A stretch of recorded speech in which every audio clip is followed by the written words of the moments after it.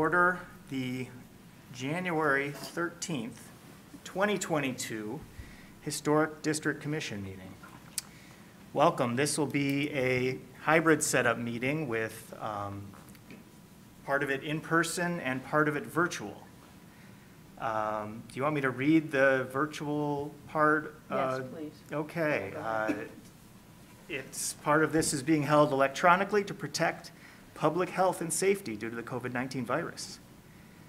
And to comply with orders issued by the governor, the Michigan Department of Health and Human Services, and/or the Washtenaw County Health Department. So this is a hybrid meeting, but we intend to conduct this meeting similarly to an in-person meeting. However, please be patient if there are technical issues. Public comment will be via telephone only. Or in person. Or in person if someone is here. If you are on telephone. Don't worry about that, Dave. Okay. Don't read, those are old numbers from an old script. Yep. The numbers should appear on the screen. Okay. So the numbers will be on the screen if you'd like to call in for public comment. So should we do roll call? Sure. Yes. Commissioner Rockland. Here. Commissioner Fortner. Here. Commissioner White. Here. Commissioner Quijano. Here. Commissioner Epperson. Commissioner Ross. You have a quorum, and to pass any motion, you will need 3 votes.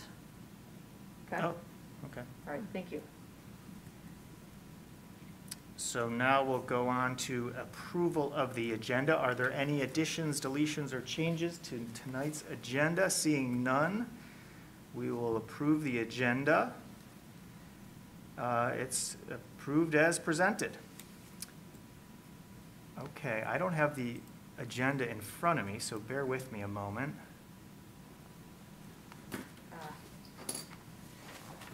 Just 1 second, please. I've got it right here. But I just need to... Okay, so now we're on to D, public commentary. Okay. This is an opportunity for persons to speak for up to 3 minutes about an issue that is not listed as a public hearing on this agenda. To comment on other such preservation matters, please call. The number should be on your screen. City staff will select callers that have raised their hand. And I believe, do we press *9 on the phone? Does that sound still applicable? Yep, that's correct. Either Okay. *9 if you've called in, or hit the raise your hand button if you are present in the Zoom meeting. Very good. So you'll hear an announcement that the host is allowing you to speak. Please state your name and address at the beginning of your comments. So now we'll ask Alexis if there's anyone on the line. There's no one here, I'll report, but I'm wondering from Alexis if there's anyone on the line. Alexis is muted. There we go. Hello, Commissioner. This is Alexa. Sorry, can you repeat that? Oh, we're curious here. It's the public comment portion of the meeting, and we're wondering if anyone would like to publicly comment on any issue. Right. So this would be the technical difficulties, and bear with us. But we have 6 callers on the line that have joined the meeting. I recognize some as being applicants, but anyway, if anyone on the applicants included, if anyone would like to speak to the Historic District Commission, please press *9 to raise your hand, and I will promote you to a speaker.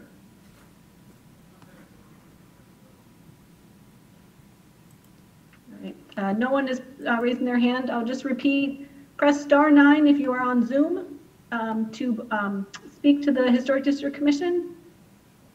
And in about 20 seconds, we will move on. I think I recognize all these names, so I think it's safe to move on. Very good. Right, yeah. Thank you. All right.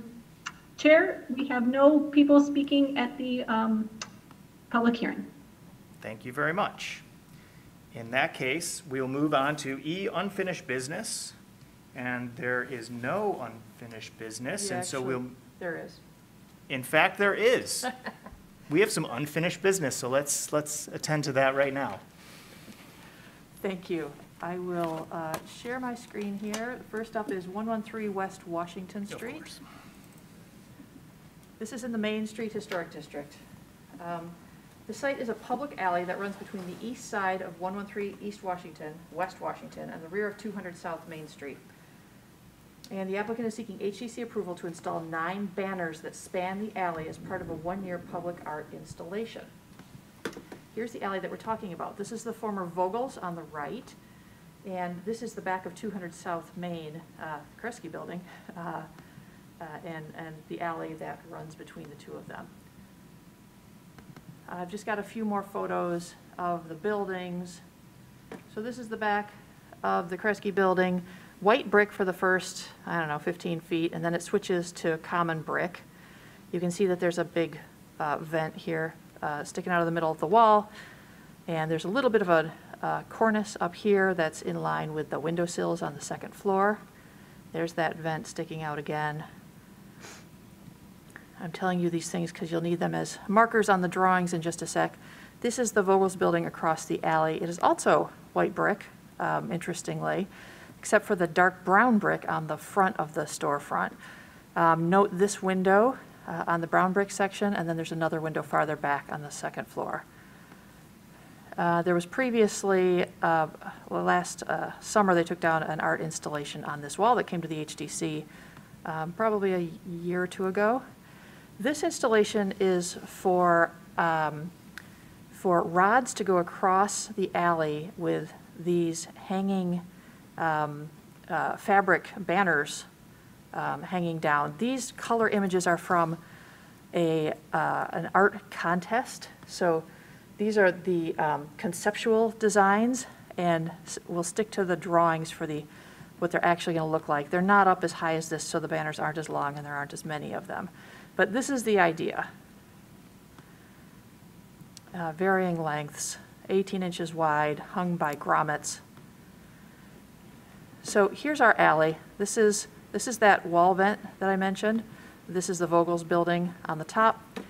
So there's going to be a ledge, a metal ledge, screwed into mortar joints on both sides, and then these metal rods will run between them to support the banners.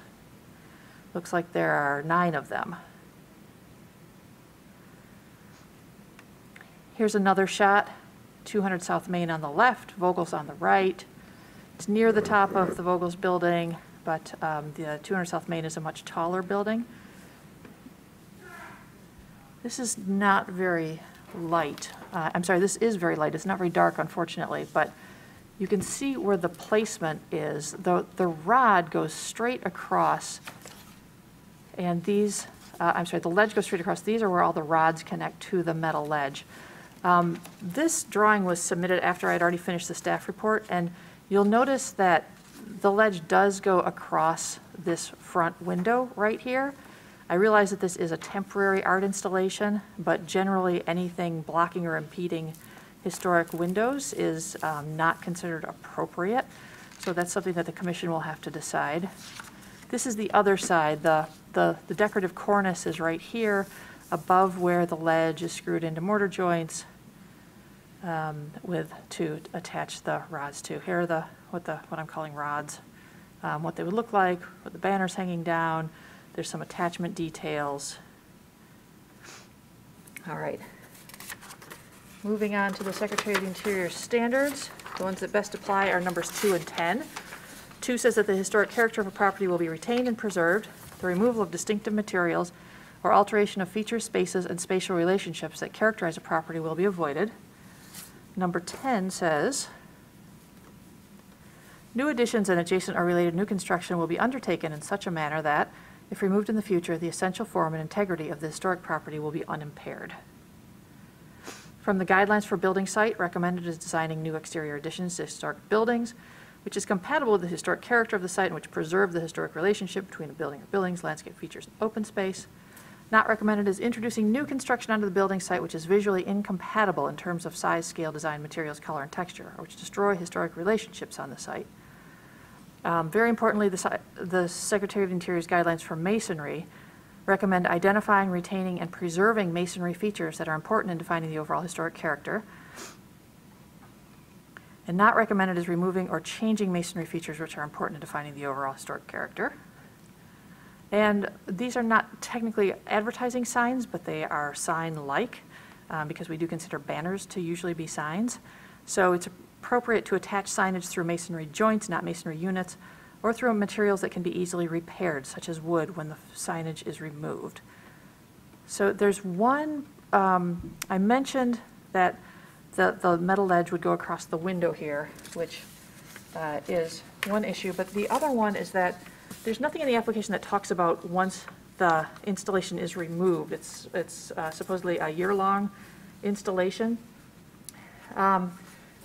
But you can put it up, but once you take it down, it's also very important that all of those mortar joints be repaired, where all those little holes are drilled in to install that ledge. It's great that they're hitting mortar joints. That's absolutely the only way to do it. But I have included language in the suggested motion to repair those joints after the whole installation is removed. And it also references the National Park Service Preservation Brief number 2, repointing mortar joints in historic masonry buildings, just to make sure that it's done the right way. You don't want to just go and throw a bunch of Portland cement or something in there and screw up the building even worse.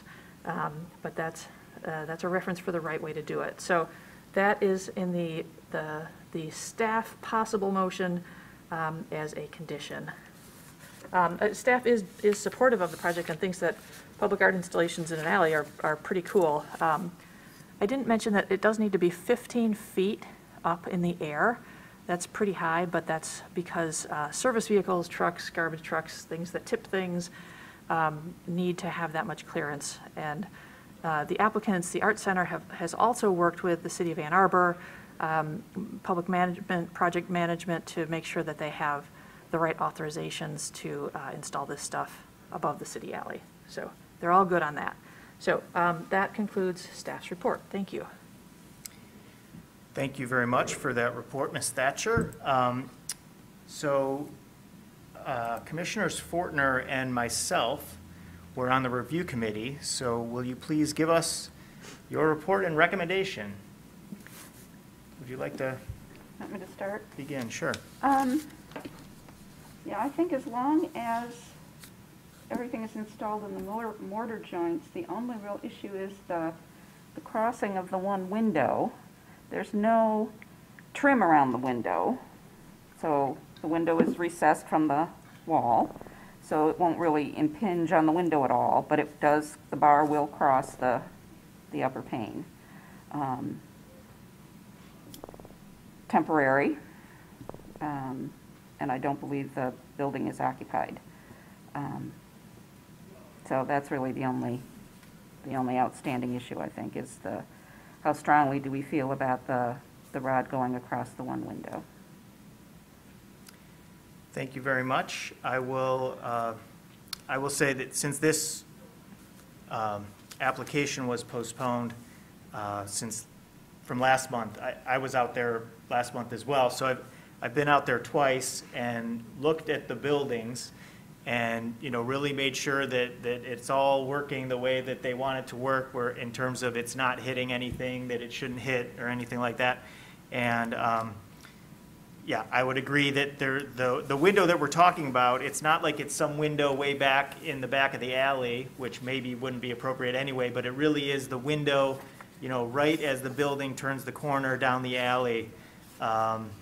It's just very visible from the sidewalk from many locations. So I agree with what I've heard so far, where like that is, I think, an issue, and it'll be nice to maybe talk to the applicant and see if they have any ideas that we can resolve it.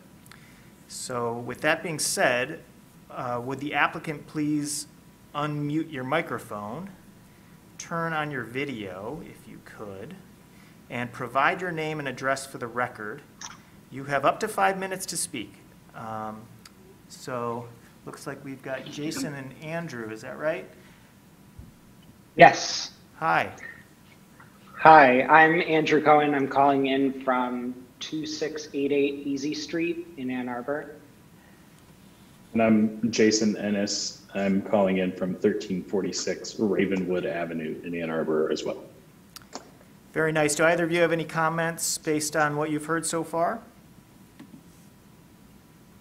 Sure. So, we did make the adjustment from the last time in talking with and consulting with Jill to the ledger. Unfortunately, when we laid out the ledger, because of the cornice on the Main Street side, it kind of restricts how high we can put that in order to try and get it above that window. One thought as we were talking about it was that we could simply break up that ledger and essentially install two ledgers, one in front, to the street side, and one to the rear, one continuous one to the rear. So that's something that I think could be modified relatively easy. And we have discussed, and I apologize for not including it within the submission, but we have discussed making repairs we actually have three submittals that we'll be discussing tonight, making repairs in an appropriate fashion, hiring a mason, and following the historic guidelines for repairing all of the joints once the projects are deinstalled. Great. Thank you for that. Commissioners, do you have any questions for the applicants? Very good. Okay, so I'd now like to open the public hearing for this item. This is an opportunity for persons to speak for up to 3 minutes about this application. And this is at 113 West Washington Street. Public comment may be made by calling the phone number that you see on the screen, or and pressing *9 on your phone, or by raising your hand in the Zoom room. So Alexis, do we have anyone wishing to comment?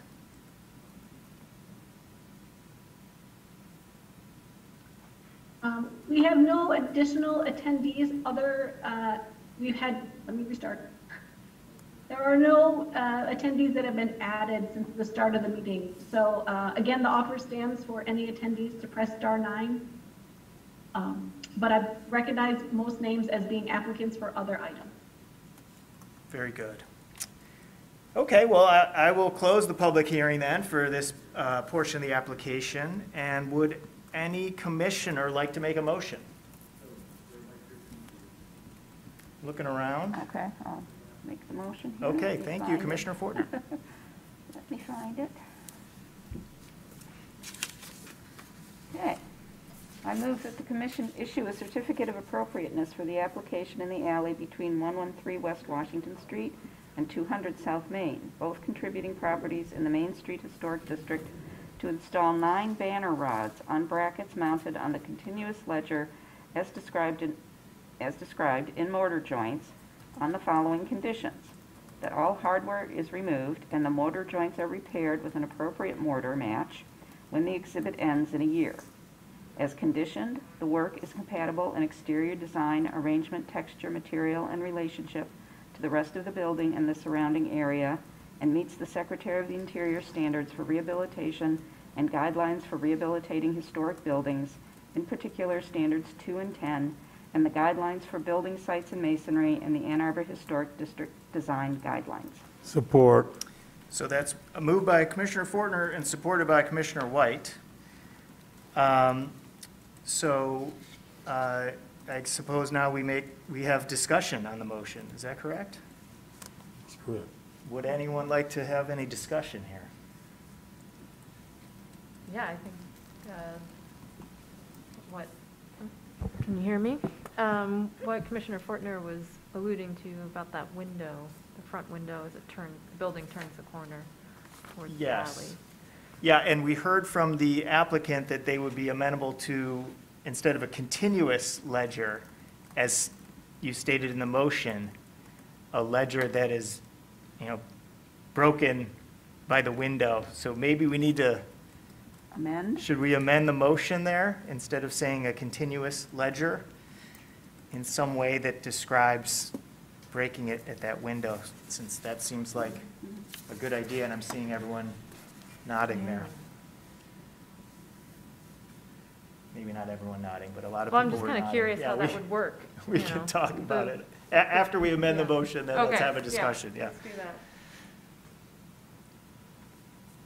So we could amend to say a continuous ledger on the, what direction is that, east? East, yep, East. And a matching ledger on the west wall that would be broken by the window or be installed so that it right. was on either side of the window. Is that acceptable? Support. Okay, so now we've amended a motion by Commissioner Fortner and supported by Commissioner White. Is there any discussion on the amended motion? Just clarification of how that would be. It would just be a missing segment over across the window, or? Well, let's bring Jason back in for this, and, Yeah. and could you just describe like what we've said there and what are you envisioning?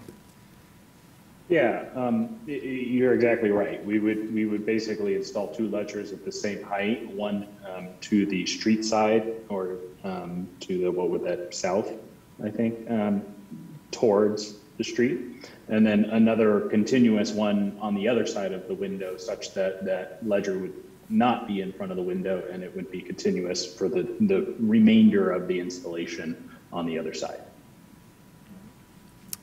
Is there a photo of that building, just so, of the window maybe in question, just so we can really visualize it and Sure.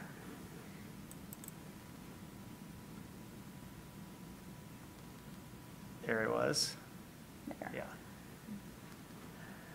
So you'd have a little ledger here, it sounds like, Yeah. and a continuous ledger here. Correct. Okay, well, I think we had two issues, and one was the ledger and one was the mortar joints, and it sounds like they've both been resolved through discussion here, but does anyone have any other discussion? All right, let's vote.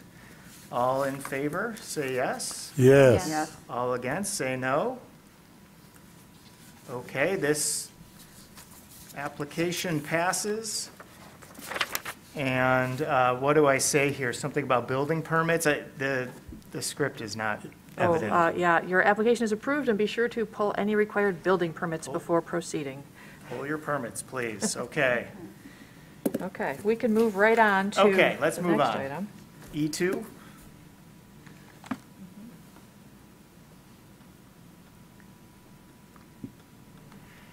All right, 120 West Washington is also in the Main Street Historic District. This is actually 112 Washington that you see here on the slide on the screen. It's a two-story brick Italianate commercial building that was constructed in 1869. It features original cornices, segmented arches, and stone trim. It was first occupied by William Hertz Painting and Decorating. This is truly one of Ann Arbor's downtown's finest historic buildings in terms of just its decorative qualities. The building currently, the other building that we're going to talk about currently contains 120 to 124 South Main Street, and the original occupant was the First National Bank. It was built in 1866. So this is what I will call the Zola building, because Cafe Zola is in it right now. And here's the alley that we're talking about. Lovely red brick, cool trim stone on one side, and a very utilitarian, I believe it's a modern brick wall on the back. This is an addition that was put onto the back of the Goodyear building at some point in modern history. The applicant is seeking HDC approval to install 4 banners that span the alley as part of a 1-year public art installation. A few more shots of the two buildings. This installation is set back from the sidewalk a little bit, but doesn't go all the way back to all of this transformer stuff or whatever it is up on a balcony. And this is the other side. This is the building that's currently occupied by Hooper Hathaway. This building is not part of this installation. It starts on the gray building, the second building. And there's a close-up of it. I think you can see here, old brick down here, new brick infill, second story up here, and third story. The brick on the 112 Zola building has very small mortar joints. So the applicants have taken extreme care, I think, to make sure that they're going to be able to hit those. This is a little less invasive in a way, if you want to think about the impacts on the historic buildings. This one has 4 cables strung between the 2 buildings on the alley, and fabric banners hung from them in this very cool sort of dripping pattern.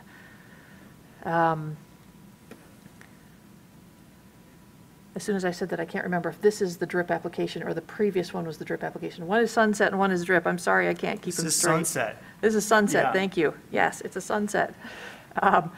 There's a almost 11-inch gap between the banners and the wall on both sides.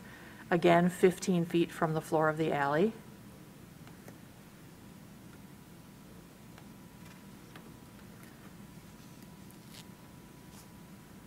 And this must be the Zola side.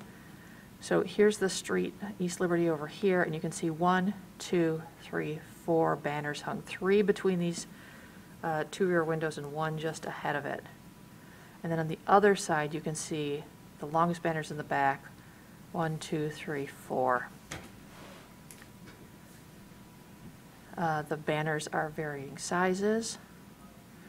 And it's a pretty simple concrete expansion screw used to anchor them into the wall with the cable run across and the fabric sleeves. So I've already read you standards numbers 2 and 10 and the guidelines for masonry and the historic district guidelines for signs. So let me scroll back up here.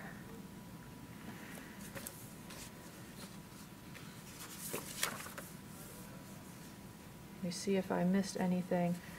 The same condition is proposed on the motion as the previous one about filling in the mortar joints after the art installation is removed.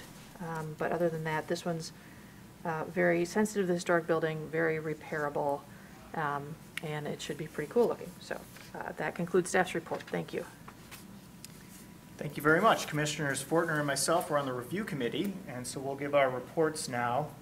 Okay, so, I don't have much to add to the staff report. I will reiterate what I said last time where, I was out there, we checked it out. It all looks like everything's going to line up fine. And I will reiterate, like, this is quite set back from the sidewalk, and I'm guessing it's because the building that's kind of close to the sidewalk probably didn't give the required 15 feet of clearance, because it is a little shorter. And so maybe they said, well, we'll just move it back. I'm not sure, but yeah, it'll be kind of something that you'll see not right at the sidewalk, but it'll be kind of a treat. You won't see it till you really get to the alley, because it's quite set back. Do you have anything to add, Commissioner Fortner? No, this doesn't impact the windows, and I think on the east side, it's not even in historic fabric. Very good. Okay, so looks like we've got Jason and Andrew. They've already got their video going.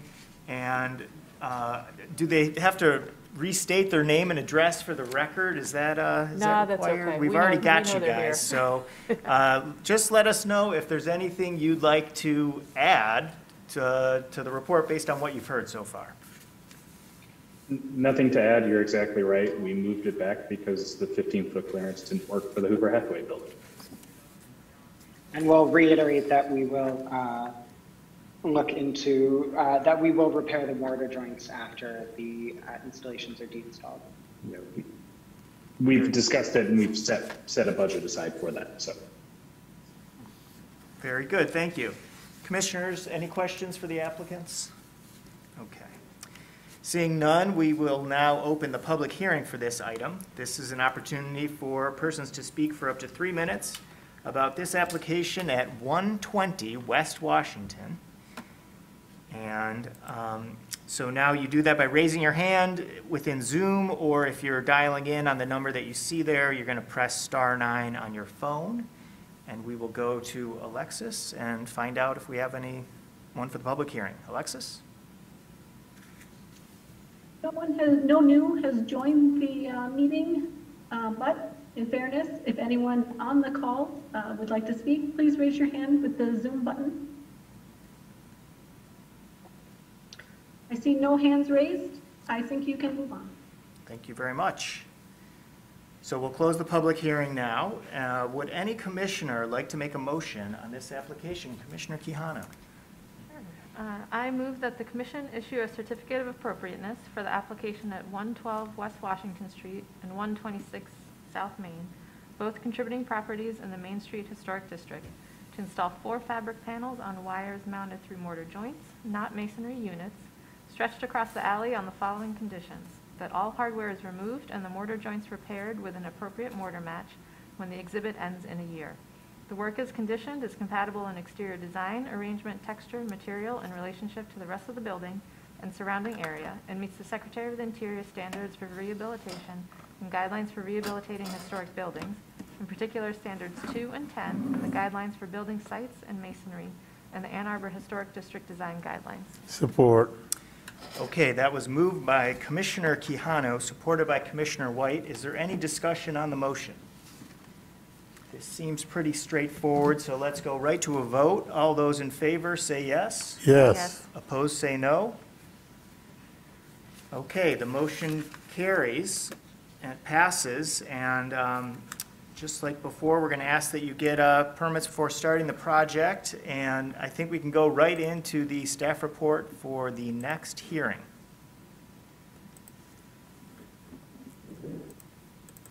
Sure.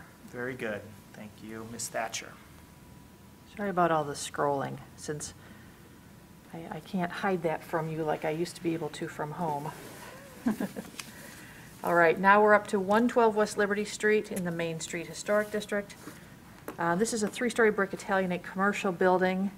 It's part of a matching six storefront row, and the row was built by Adam and Anton Schaberly beginning in 1866. This one that you see here, 112, was remodeled to match the other 5 in the row in 1883. I think it was the first one built. The original occupant was the Charles Binder Saloon, and the applicant is seeking HDC approval to install 50-plus aluminum bars in mortar joints and 40-plus decals on the east wall of the building facing the alley. Additional decals would be installed on the floor of the alley and the sidewalk. The wall and alley floor would be painted in the area beneath the installation.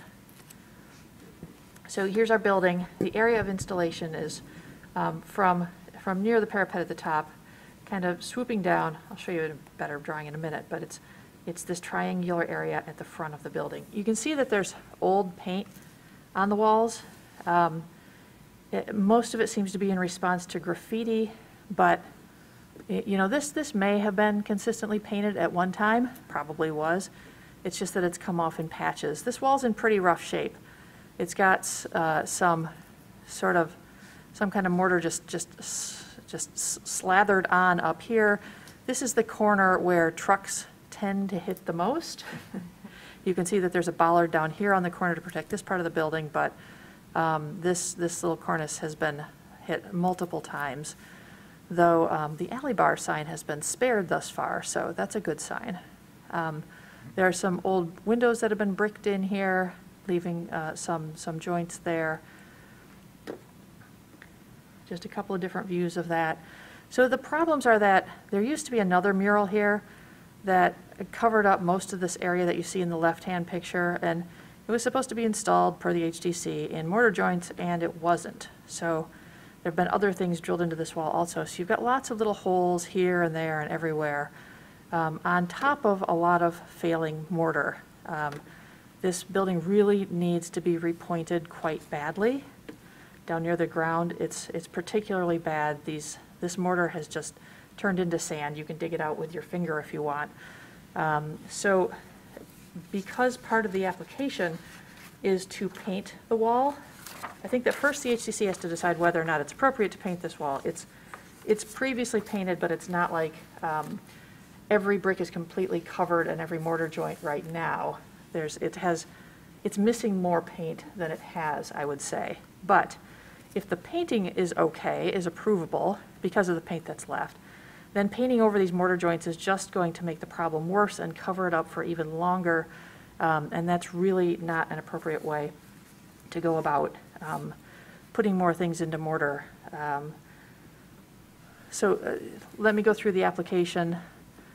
On the building, the lower 10 feet is decals on the wall. And then the upper, above 10 feet, up to the parapet, is these aluminum rods that have a single point of attachment in order to allow them to hit a mortar joint with each and every one of them. The decals, I believe, are so that people don't try to climb them. And decals are also placed on the alley floor and spilling out into the sidewalk. It's a very unique installation. It would look really cool. I just have some reservations about those mortar joints and making a problem building worse with even more penetration into the wall, and especially with that paint sealing things off. Here you can see what the paint would look like. It's two different colors, lighter in the front and then darker in the back part.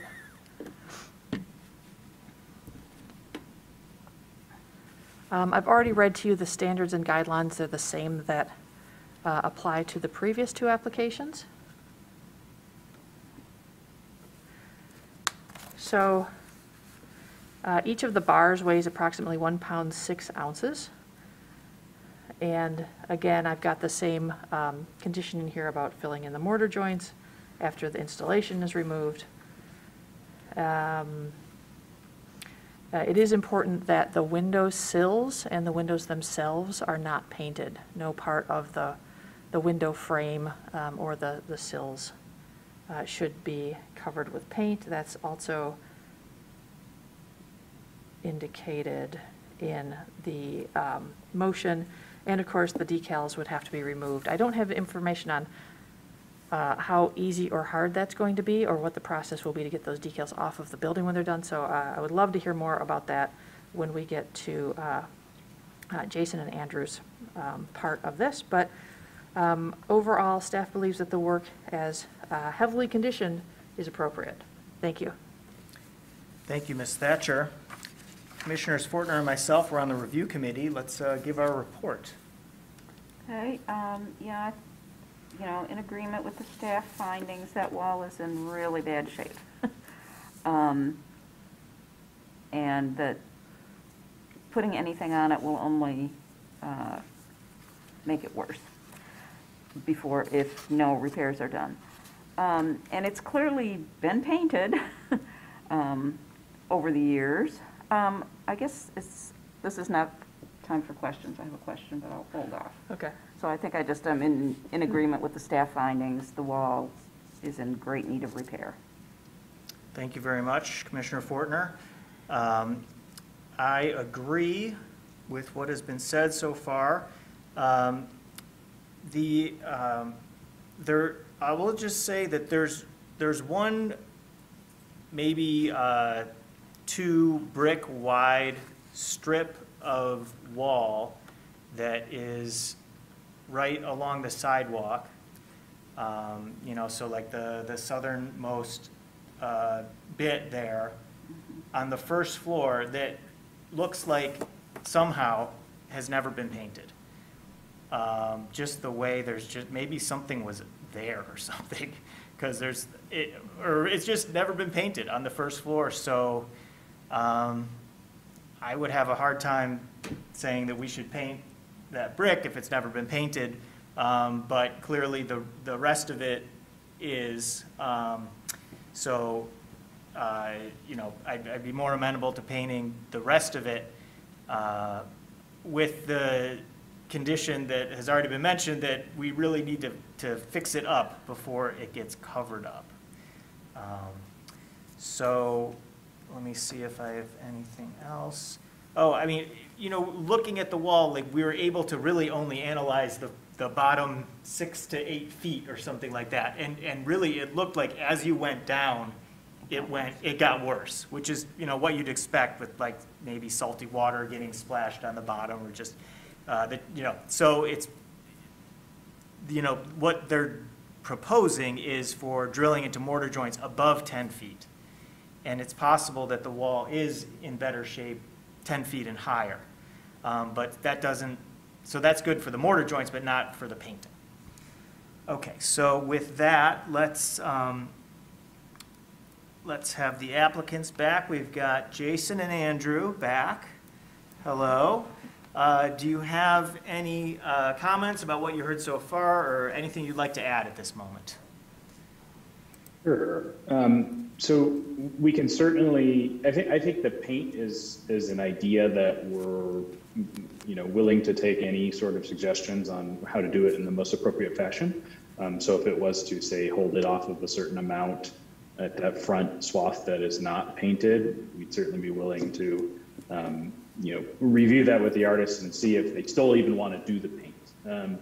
As far as repairing the wall, the idea, because the artist did think that the wall was in pretty rough shape too as well, and that's where the idea to paint the wall came from, so that it could kind of unify and give them a nice background for this vibrant installation.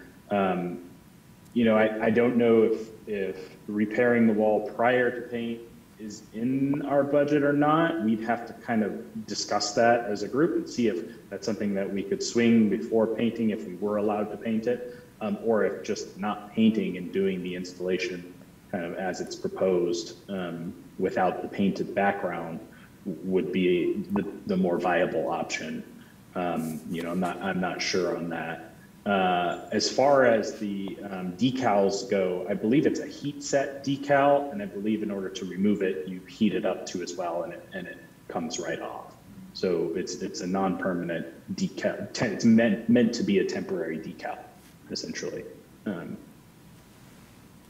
think that's all I had. Andrew, I don't know if you have anything else. Yeah, and as for the repointing, like Jason said, we would just need to, you know, make sure that our Art and Public Committee is okay with that and that the building owner is on board as well. I'm not sure if that falls in our scope of services or if that's something they would have to take care of. Very good. Okay. Well, thanks for those comments. I'd now like to open the public hearing on this item. Well, sorry. Let's. I think we have questions first, right? Yeah. So let's ask questions from the commission. I have I'm not sure I understand what part of the wall will be painted. Do we have a picture outlining Yeah. the painted section? The painted section is inside to the left of this line. Okay. This is one shade, and this line demarcates another shade of paint. Okay. Which obviously remains after the rest is Yeah, uninstalled. yep.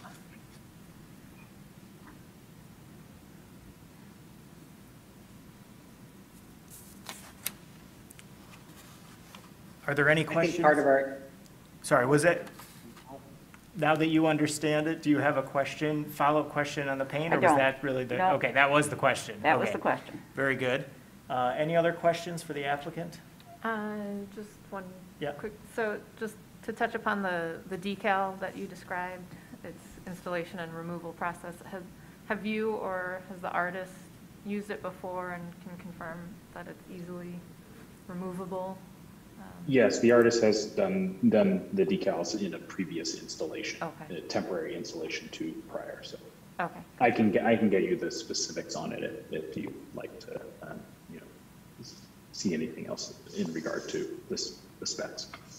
I think that, I think the way you That works, described it yep. is helpful in that it is heated on and then heated off. I was wondering, sort of, I guess on both sides, like, if it is very difficult to get off, then that's good for like the sidewalk where people will be walking and cars will be driving. And do you happen to know if this was used, or if this type of thing is used where there's a lot of foot traffic and car traffic? Yeah, so I actually was involved in a series of installations when I lived in Chattanooga about 3 or 4 years ago. And we did a similar decal on the actual pavement, and it does wear.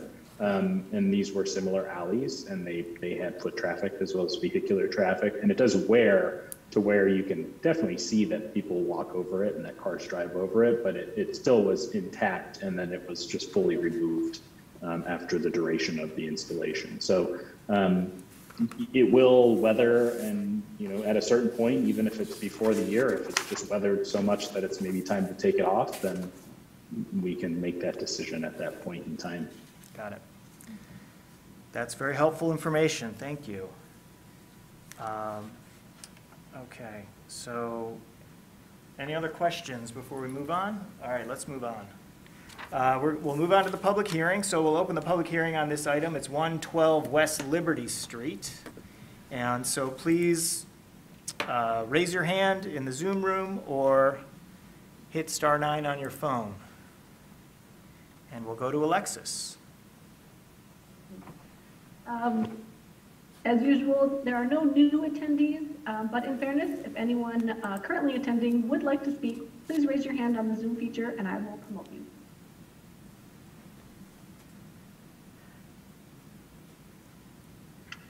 I see no hands raised. I think it's safe to assume there are no speakers. Thank you very much, Alexis. So now we'll close the public hearing, and I'll ask a commissioner, would you like to make a motion? Oh, I'll do this one. Thank you. I move that the commission issue a certificate of appropriateness for the application at 112 West Liberty Street, a contributing property in the Main Street Historic District, to paint a portion of the west elevation and install approximately 50 aluminum bars mounted in mortar joints and foil decals on the wall and pavement on the following conditions: that existing mortar joint deficiencies are repaired with an appropriate mortar match before being painted, that windows and sills remain unpainted, that all the decals and hardware are removed and those mortar joints are repaired with an appropriate mortar match when the exhibit ends in a year.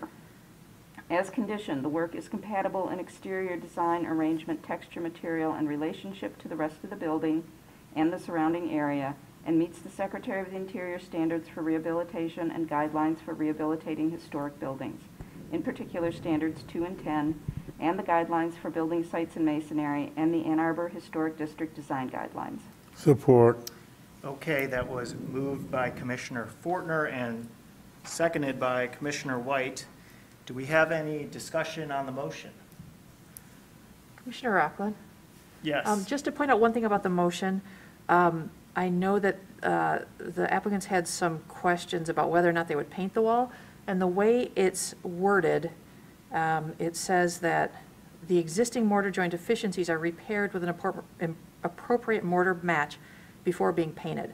So I think if they just skip that step of painting the wall, then it wouldn't require repointing the entire wall. Right. And then later in the motion, it does say something about you have to still fix where you attach things when it's removed. Okay. But I think that that might give a little flexibility to go either direction that you want to with that, if it's amenable to you guys. That's what I'm hearing. I just Okay, wanna but point that's that out. what's in the motion as stated and seconded right now, Yeah, correct? yeah, Okay, you were Commissioner just Fortner. letting us know that I'm that just- little detail was in there? Yep. Very good. Yep. Okay, so do we have any discussion on the motion here? I think we'll have to discuss whether or not we think that painting is appropriate in this case. So does anyone have any comments on that? The standards say that if it's previously painted, it can be painted, but if it is not previously painted, then it should not be painted. Is that correct? That's correct. Right. So I think that, we could follow those standards and say that there appears to be one section, I don't know if we can all agree on that appears was never painted. And maybe we can zoom in on a photo and, yes, Ms. Yeah, Thatcher? I think I can shed a little light on that. This is speculation, I don't know it for certain, but Yeah. I've heard anecdotally that section of the wall somebody crashed into and they Sure. rebuilt it. So that may be new, old, wait, where did we go here? That may be, new, old bricks on the corner of the building. And I think that may be why they're not painted. Okay, well, These guys right here, is right? is it 2 bricks wide at its widest? Or 2.5?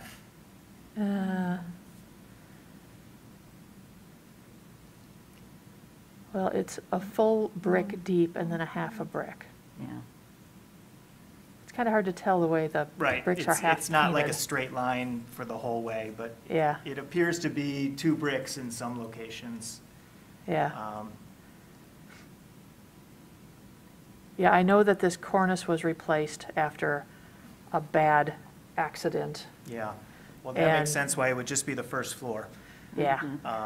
So are you saying that since that's not historic brick, then we should paint Well, it, or we? I mean, it's probably still old brick. They may have just Yeah. salvaged it from someplace else because it matches the rest of the building.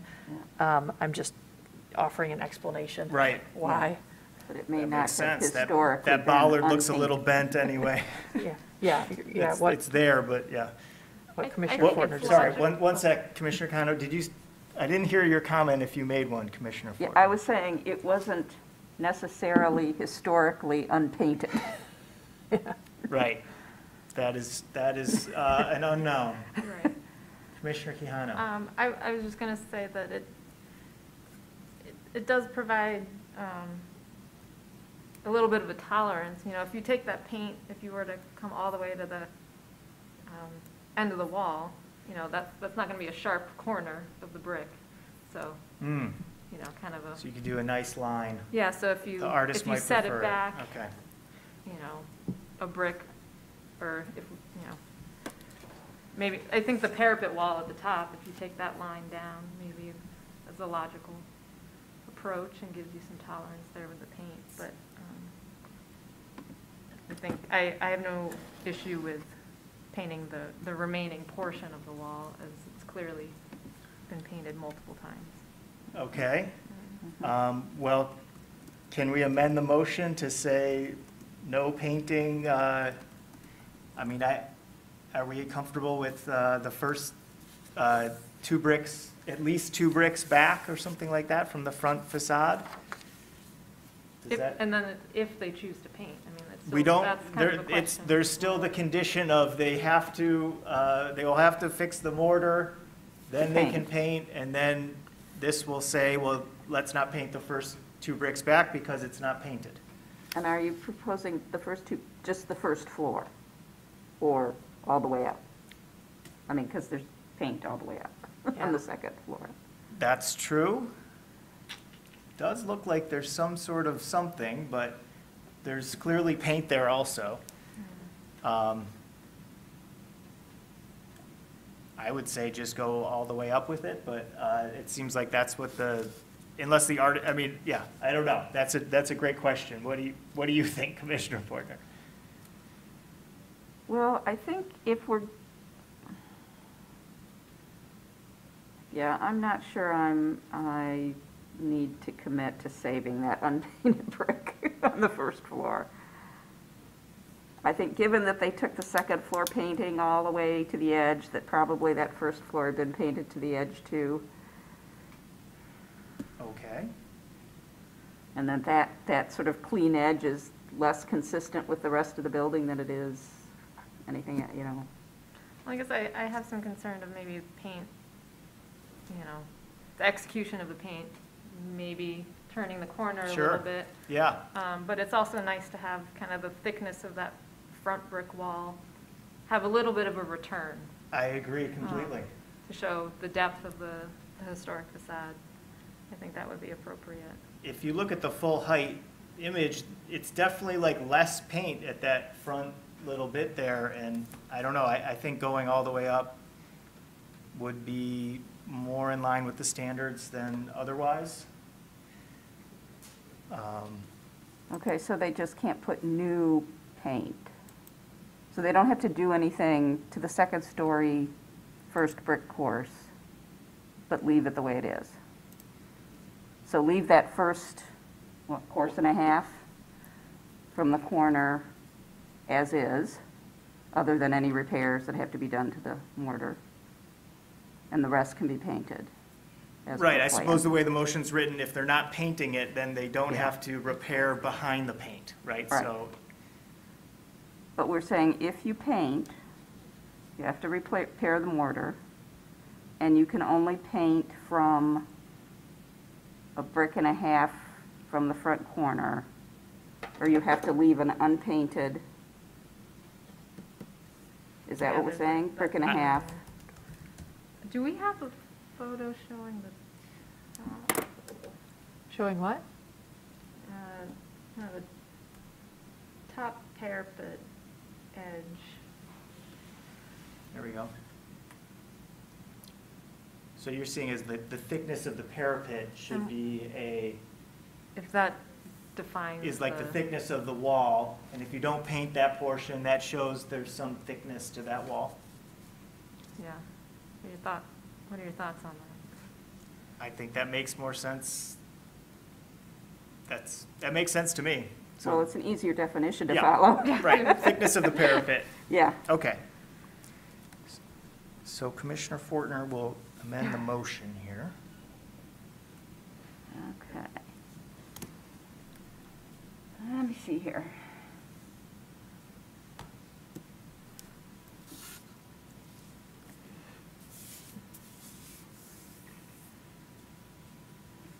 Okay, so we're going to say to paint a portion of the west elevation with the exception of the front wall, the width of the parapet. Sounds good. Support. Okay, was amended by Commissioner Fortner and supported by Commissioner White. Any other discussion on this motion? It looks like not. So are we ready to vote? Yes. Okay, let's vote. All those in favor, please say yes. Yes. All those opposed, say no. Okay, the motion carries. Please get permits before doing their work. Thank you very much, Jason and Andrew. Thank you very much for having us. Thank you all. Okay. All right, so we're going to move on here we're done with unfinished business. We'll move on to hearings. We'll go to F1, and we'll go to Ms. Thatcher for the staff report.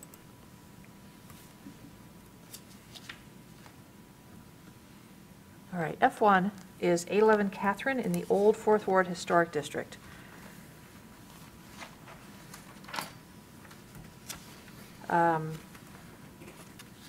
The staff report is misdated. It should say January 13th, 2022.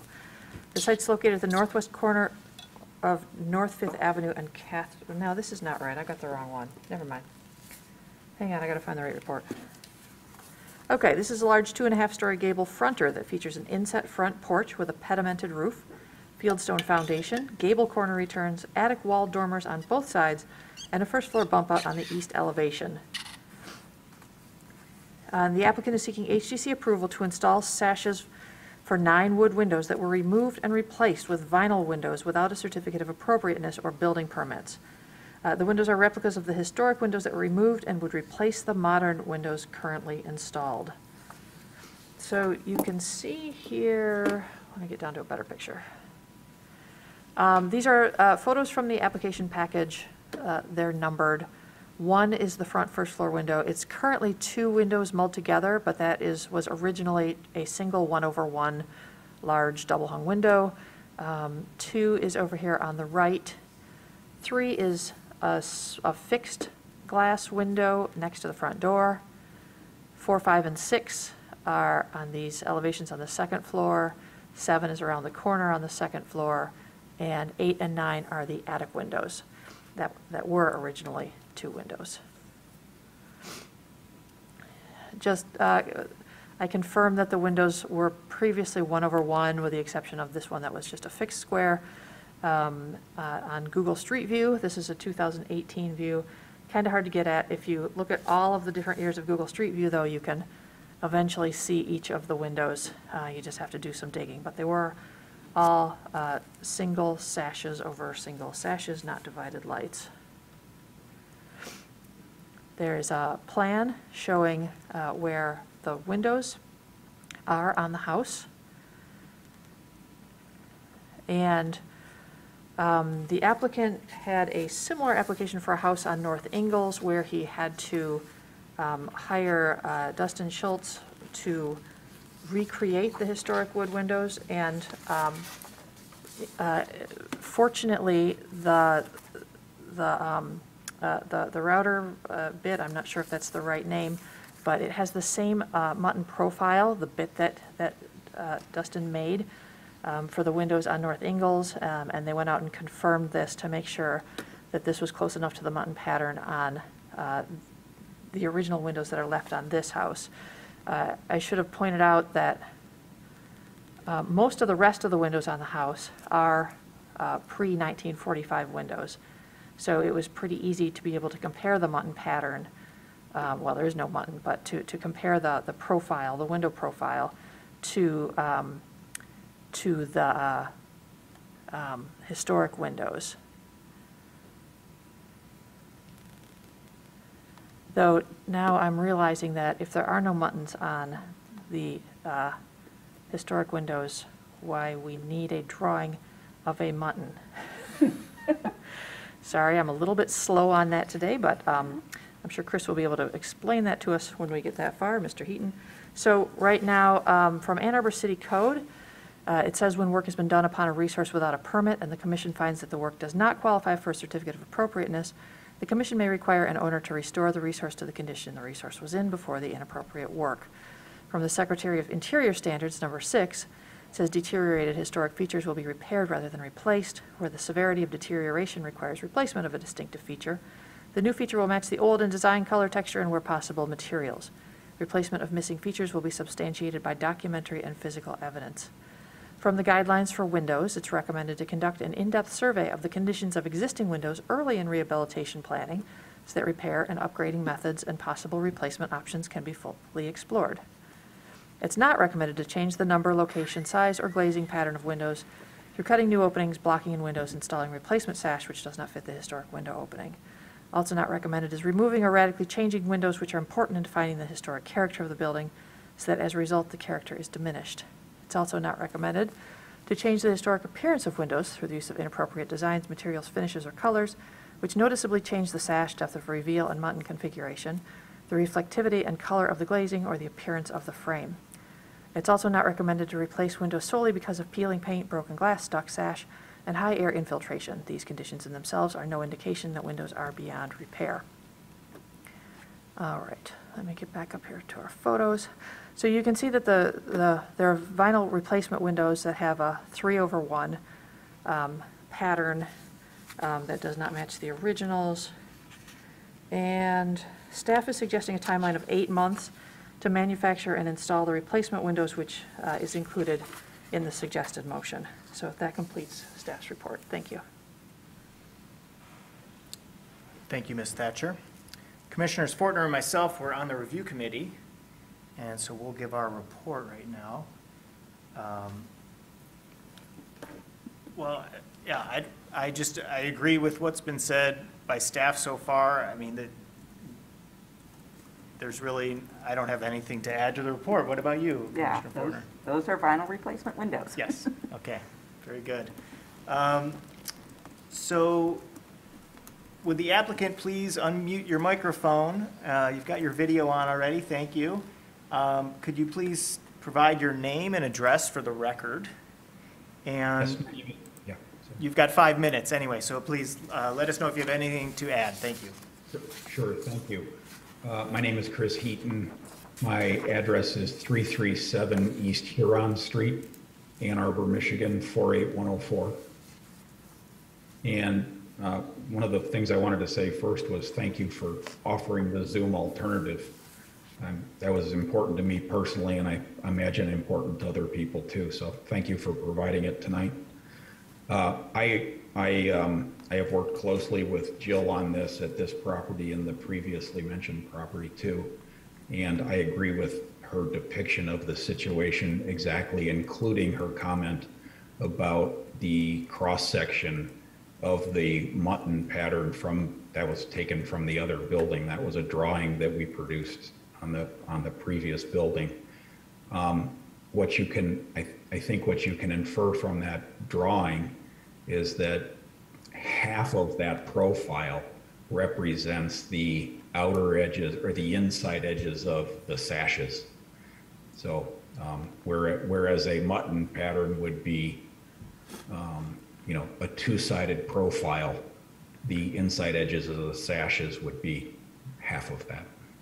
Does that make sense?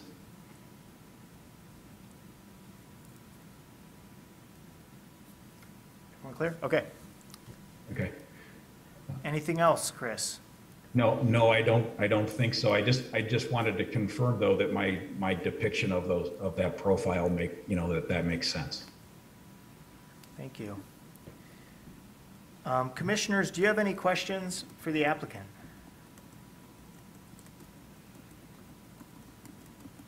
Okay, I just have one that I hate to ask here, but we've had the project on Ingalls and now we have this on Catherine. I'm just curious, are there other windows that we're going to be seeing that are going to be vinyl that shouldn't be, that have been replaced without application that we're going to be seeing from you?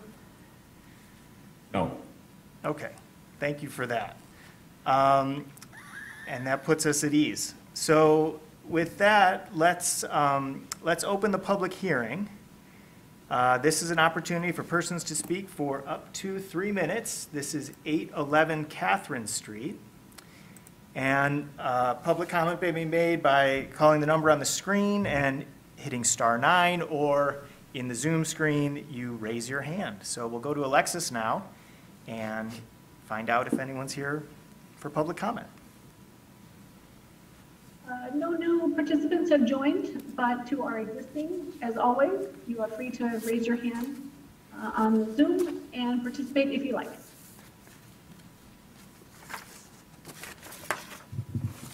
I am not seeing any hands raised. I will let you know if that changes, but I feel you may move on. Thank you very much, Alexis. Okay, so would any commissioners like to make a motion on this application? Commissioner Quijano, please. I move that the commission approve the application at 811 Catherine Street, a contributing property in the Old Fourth Ward Historic District, to replace 9 windows with replica wood windows as proposed. The commission finds that the replacement of the original windows was inappropriate because it did not meet the Secretary of the Interior standards for rehabilitation and guidelines for rehabilitating historic buildings, in particular standard number 6 and the guidelines for windows and energy retrofitting. The owner shall remove the replacement windows and install replica wood windows within 8 months of this decision date. Support.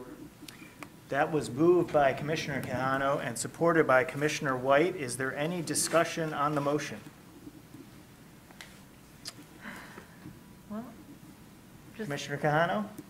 just that it's unfortunate to have an application like this, but I appreciate the effort being made to recreate the new replica wood windows. So thank you. Very good. Okay, I'm not seeing any further discussion, and this is straightforward, I think, at this point. So let's just go to a vote. All those in favor of the motion, please say yes. Yes. Yes. All those opposed, please say no. Okay, the motion carries. Your application has been approved. Please note you must apply for any required permits from the city before beginning. Thank you very much, Chris. Thank you. Take care. Okay, so now we are moving on. F2. Ms. Thatcher, please.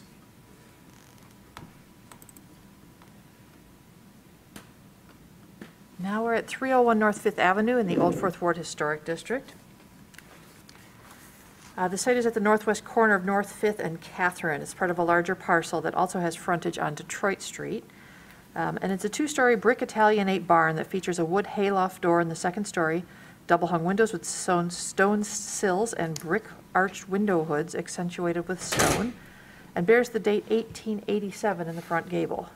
It's known as Baumgartner's Barn. It's the only remaining structure from John Baumgartner's Marble Works, which specialized in tombstones, sidewalks, and sills and lintels for buildings. The building later became the horse stable for the Worcester Dairy, and in the 1950s was used for a used car dealership. In 1978, the garage door on the east elevation was replaced with a door and a window after a car crashed into the southeast corner of the building.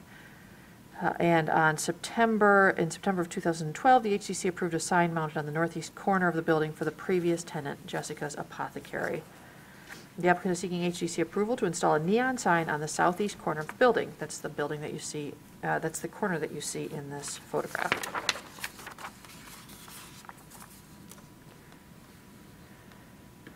Here's the front of the building facing 5th Avenue. You can see this is where the barn door was that was infilled with a door and a window. Looks like this used to be a person door that went all the way down to the ground.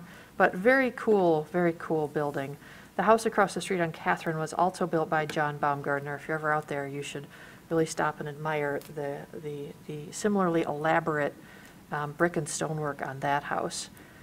Here's the side facing Catherine.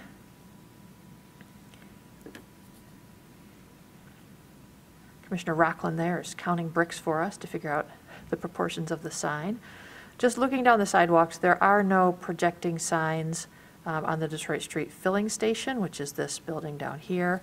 It's on the same parcel, or looking up toward Carytown. This is one of the Carytown banners on a light post off in the distance. This is the final design, and the packet has been updated with it. It is a 35-inch diameter circle with neon accents in the circles and the star and the musical note. A little north header on the top, 5 inches tall. This is not illuminated. And then a compass rose pattern. It would be mounted at the corner. The rest of the drawings are slightly different from this one. So this is the final design that you would actually be approving. That was submitted last by the applicant. You can see that this design is a little bit different and the width is a little bit wider, but this one's gone a little bit smaller. It's 10 feet off of the ground, which is great because it means that most people can't jump up and hit it. It's mounted on the corner of the building. I believe it's using through bolts. They are mounted in the mortar joints, and that's specified on here. The drawings were updated to show that an electrical box, the junction box, would be right on the sign. And I'm not sure that I can read this message on the left. But it is a 35-inch diameter, and it's 18 inches in width. And you can see the drawing here of that width and where the neon would be and where the electricity is coming in. From the Secretary of the Interior's standards, the ones that best apply are number 9, which I'll read to you. It says, new additions, exterior alterations, or related new construction shall not destroy historic materials that characterize the property. The new work shall be differentiated from the old, shall be compatible with the massing, size, scale, and architectural features to protect the historic integrity of the property and its environment. And from the Ann Arbor Historic District design guidelines for signs, it's appropriate to install signage that's compatible in size, style, material, and appearance to the historic resource and district, and to install signage that's subordinate to the overall building composition. It's not appropriate to install signs that have interior illumination or are backlit. So this sign, it doesn't meet the design guidelines for a pedestrian scale sign, but it's not meant to be a pedestrian scale sign. It's a little bit bigger. It's going to be the only signage on the building. It's located up higher than a pedestrian scale sign would be. It's in pretty much the same location as the previous tenant's sign, and with the exception of the neon, it could have been approved by staff since it was actually a little bit smaller than that sign. So because there's neon, it's coming to you, commissioners, for your consideration, and staff does recommend approval of this application. Thank you. Thank you very much. So Commissioner Fortner and myself are on the review committee. Commissioner Fortner, do you have a report? Not much to add to the staff findings. Being on site with the measurements, it did seem to be in keeping with the scale of the building. And it seems to have about as small, the mounting will have as small an impact on the building as you could have with a sign, particularly with electricity. Very good, thank you. I agree with what was said in the report, and I have nothing to add, so we will go on to talk to the applicant now. So will the applicant please unmute your microphone, turn on your video if possible, and provide your name and address for the record, and you'll have up to 5 minutes to add anything you'd like to the staff report or review committee report. Mr. Chalou is just getting into the meeting here, so Great, give him 1 minute. There's a Mark a little bit of a second. lag. But Mark, whenever you're ready, you can turn on your audio and your video. Thank you.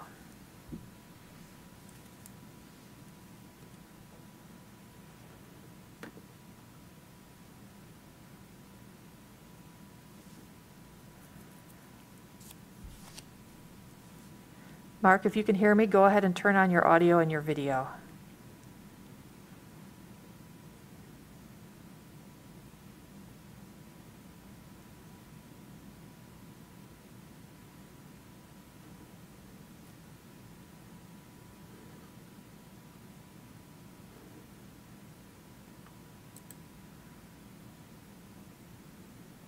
Hello. There we go. We can hear you. Arbor. Hi, how are you? Good evening, everyone. Thanks for your time this evening. My name is Mark Chalou. I'm the owner of Chalou Designs. We've been installing neon signs in Ann Arbor for over 40 years. Some of the iconic ones are Zingerman's Roadhouse, Ann Arbor T-shirt, Fleetwood Diners, just to name a few. I really like this particular design. It doesn't have any copy on it. It really reflects more of an artistic aspect than really a commercial sign. The compass rose colors, the colors that we're using for the neon tubing, they blend really well together, and I think it's really going to be just highlight. Upstairs, there's going to be, it's called the North Star Lounge. That was the whole reason, besides the little N and the compass rose meaning north, having the compass rose, the significance of a compass. So it's north. They're going to have like a folk music hall up there. It's probably going to hold about 50, 60 people. And there's Phyllis, the same person that owns the Detroit filling station as well. She's the one that's doing this venture. So it's a nice little upstairs space. It's all natural brick on the inside. And I know you had a question regarding that one drawing where there's what we call a piece of seal tight. It's a sealed tight electrical tubing that is waterproof, and we're going to run that line from the junction box on the sign down the bracket of the sign and into the building via the motor joint. Great. Anything else, Mark? No, does anybody have any questions for me? I think it'll be really a nice little adder there over in that side of town. Very nice. Thank you for those comments. I'm not seeing any questions for you at the moment, so we're going to move on to the public hearing for this item. This is 301 North 5th Avenue, so here's an opportunity for persons to speak for up to 3 minutes. So please raise your hand in the Zoom room or hit *9 on your phone to let us know if you'd like to speak. Alexis, do we have anyone? It doesn't look like it. There are no new joiners, if that's a word. As always, I will offer anyone a chance to use the raise hand feature to speak. I will also take this opportunity to remind anyone who's an attendee, if you will become a panelist, there will be a little message window that pops up and you have to accept the invitation to become a panelist. I can't do that for you. I can only send you an invitation. No one has raised their hand, so I would advise you can close this public hearing. Thanks, Alexis. Okay, so I will now close the public hearing of portion, and I'd ask a commissioner to make a motion on this application. Commissioner Portner.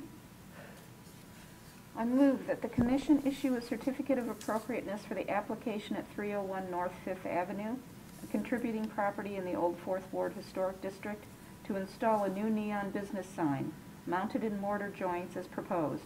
The work is compatible in exterior design, arrangement, texture, material, and relationship to the rest of the building and the surrounding area, and meets the Ann Arbor Historic District design guidelines for signs and the Secretary of the Interior standards for rehabilitation and guidelines for rehabilitating historic buildings, in particular Standard 9 and the guidelines for storefronts. Support.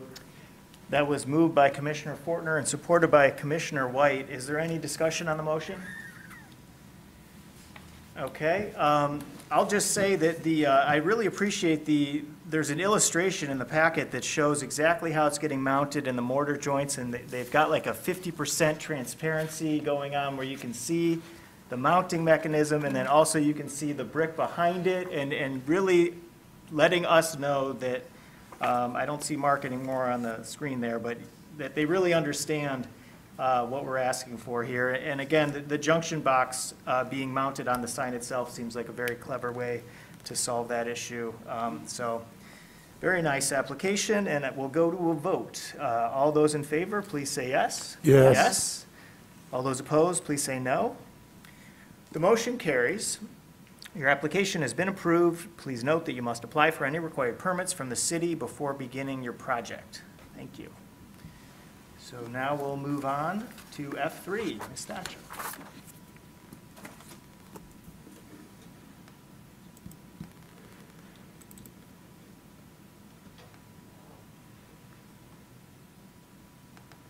Oops, I'm sorry, I'm too fast.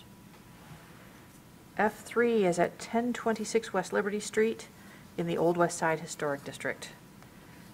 This very cool 1.5-story craftsman home features 3 and 4/1 windows, bracketed eaves and gables, stucco on the first floor and shingles on the dormers, gabled on the front and shed on the rear, and side gable ends and a front porch with stuccoed half columns supporting pairs of square half columns, wood guardrails, and interesting vertical slat eave trim in the front porch gable.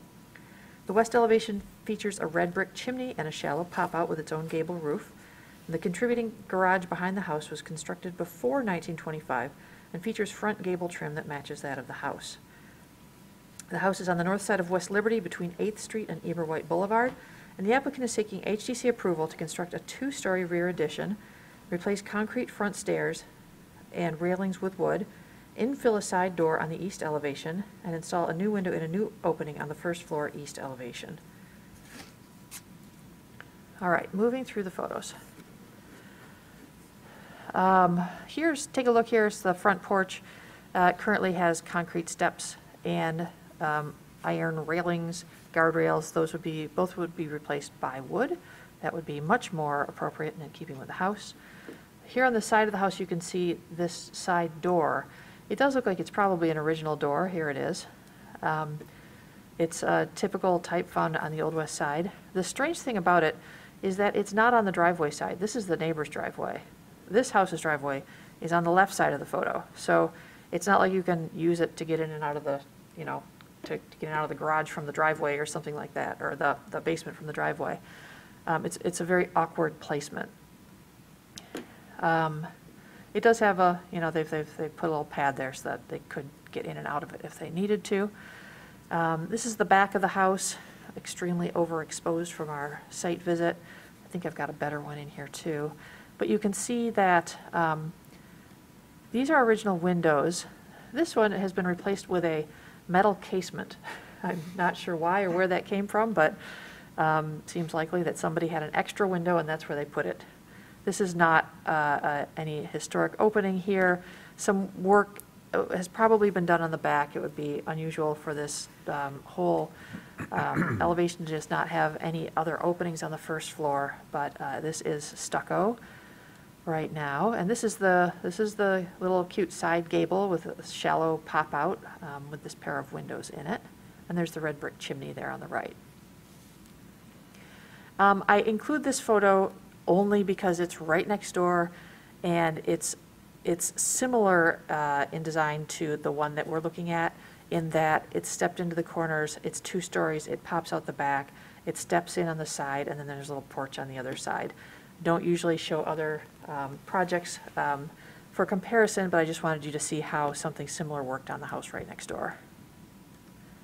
So here's a better picture of the back of the house, the north elevation. There's a little deck here that would go away. Better pictures of the front porch and handrail. Existing east elevation. You can see the stucco finish. It's a very rough, thick stucco. And then the basement wall, the foundation wall is parged and smooth. There's that door again. The proposal is to remove this door and infill it with stucco and foundation, and to install a new window in a new opening about here at a similar height to this pair of windows. I'll show you drawings of that in a second. Materials are proposed to be smooth face composite shake shingle siding and composite trim and composite lattice. This is all for the addition, not for the front porch. Composite, I think, is a perfectly appropriate material when you get to the back of a house. Velux skylight, I'll show you that in a second. So here's where the new 2-story framed addition sits. It is inset from the back corner here. I think this is just an error on the drawing. I'm not sure what this little guy sticking out here is, but you can see this is where the door would be infilled, and this is a new window in a new opening. And this is a new little side porch next to the driveway. First floor demo plan. Right now, in the kitchen, there's a very strange staircase that goes up several stairs. I think it's actually from this way, from the foyer. It goes up several stairs, and then it just stops. It's walled off. Not sure why that's there or where it used to lead to. The new plan is here. That would all be taken out. You can see where the basement door is infilled. The new window goes here. We've got an inset here.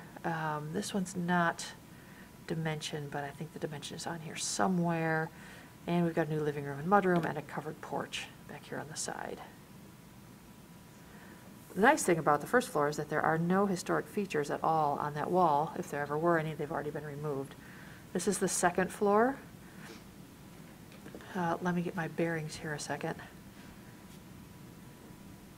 You can see, so this is, there's a large dormer. This dotted line here is the dormer roof.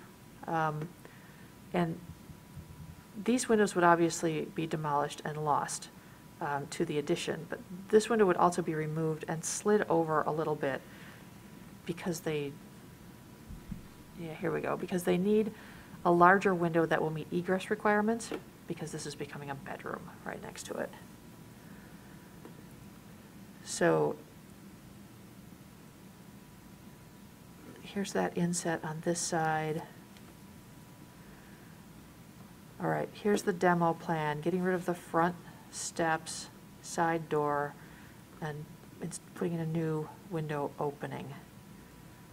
Not really much happening on the west side. These are the new exterior elevations. You can see that there's composite shake shingle on this new addition. It comes straight off of the shed dormer that's on the back. It ties in with the same eave height. That wall is inset to the depth of the dormer. And on the other side, this is the new work here. On the other side, it has an additional little mini shed roof for this inset here, where it's a little bit shallower, doesn't go all the way back. So they've just put a shed metal roof to fill in that smaller area. It'll make more sense in just a second. This is the existing cedar shake shingle siding. And here's a new deck, a new entry porch rather. Composite balusters, railing, and composite lattice.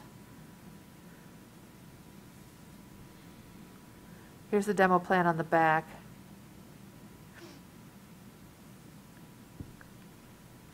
And here's what the back would now look like. We've got, this is the inset from the historic corner of the house. Here's the existing dormer. So the part of the dormer that would be preserved is this piece right here and this side wall.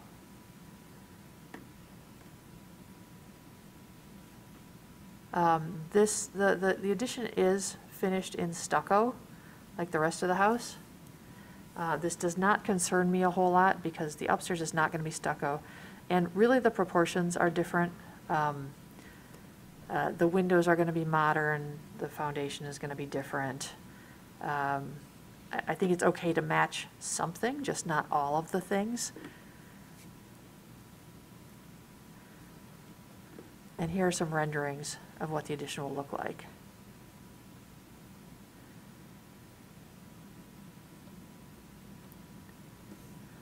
All right, let me go back up here to some of these. From the Secretary of Interior Standards for Rehabilitation, Standards 2, 9, and 10 best apply. I've read all of those to you, as well as the guidelines for new addition, district or neighborhood setting, and building site, and the Ann Arbor District Design Guidelines for all additions and for new construction. So there was a point that I need to make to you here as soon as I can find it. The footprint and floor area table are in the staff report. This is a 49% increase in the footprint of the house and a 50% increase in the area. It's a pretty big addition.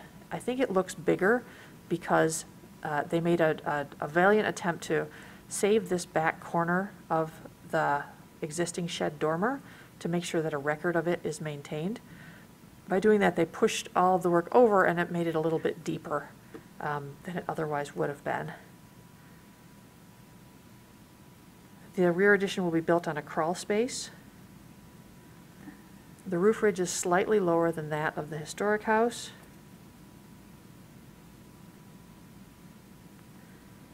And I think that I've gone over everything else here. Staff's one concern about the door that's to be infilled on the side, which would be right here, is that, and I haven't talked to the architect about that, about this, what I'm about to say, since I wrote this in the staff report. But I understand the need to free up this room for the kitchen. It is a superfluous door since it's on the wrong side of the house. But to maintain a record of that door would be very helpful, this one. And if they could inset the infill by about 2 inches, then just like on those historic downtown buildings that we were just looking at, it would very clearly show you that there's a building there. I'm sorry, that there was a door opening there that no longer exists. And it looks like it won't conflict with the new window that's next to it and not overlapping with it. So staff does suggest in the motion that this is a condition of approval to be inset the wall infill by 2 inches to maintain a record of the door's previous existence. That's it for me. Staff does recommend approval. Thank you. Thank you, Ms. Thatcher. Commissioners Fortner and myself were on the review committee, and so we'll give our report now. So I'll begin. This is it's a great house on the Old West Side. It's I think unique. I mean, it's a craftsman house, and there's not like, I guess there are several craftsman houses, but it's not like, seems like the most common. Also with the stucco, it just seems like it has details that aren't as common in other homes that we've often look at. And there are many, many character-defining features on this home. There seems to be gables everywhere you look.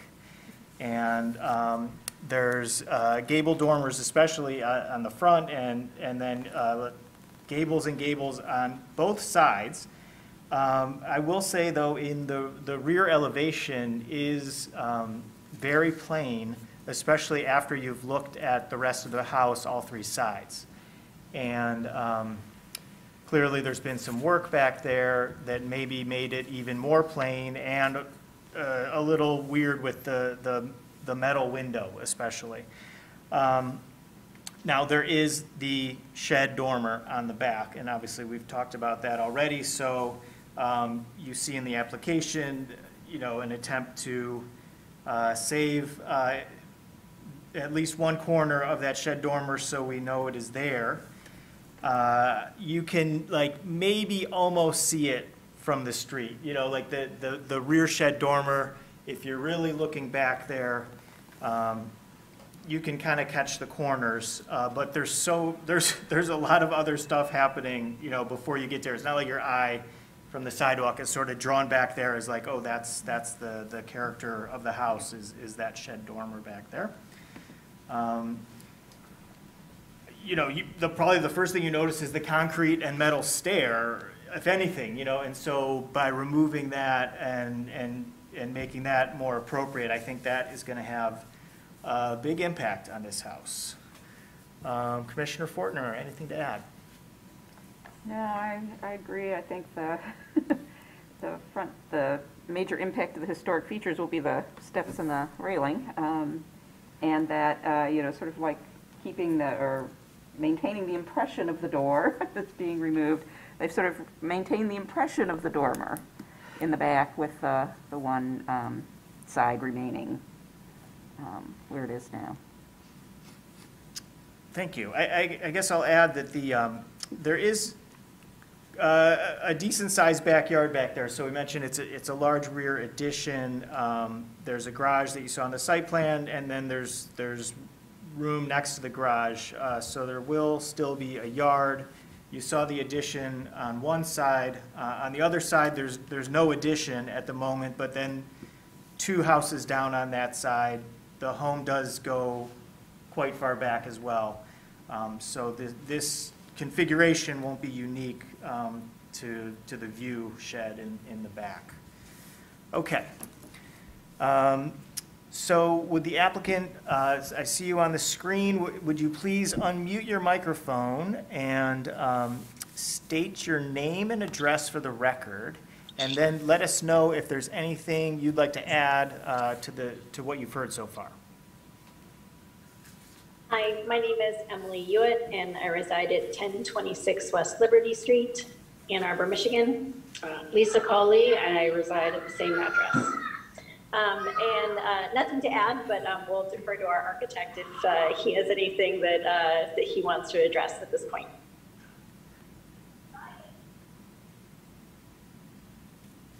I'm good for now, but I'm available for any questions that anyone needs.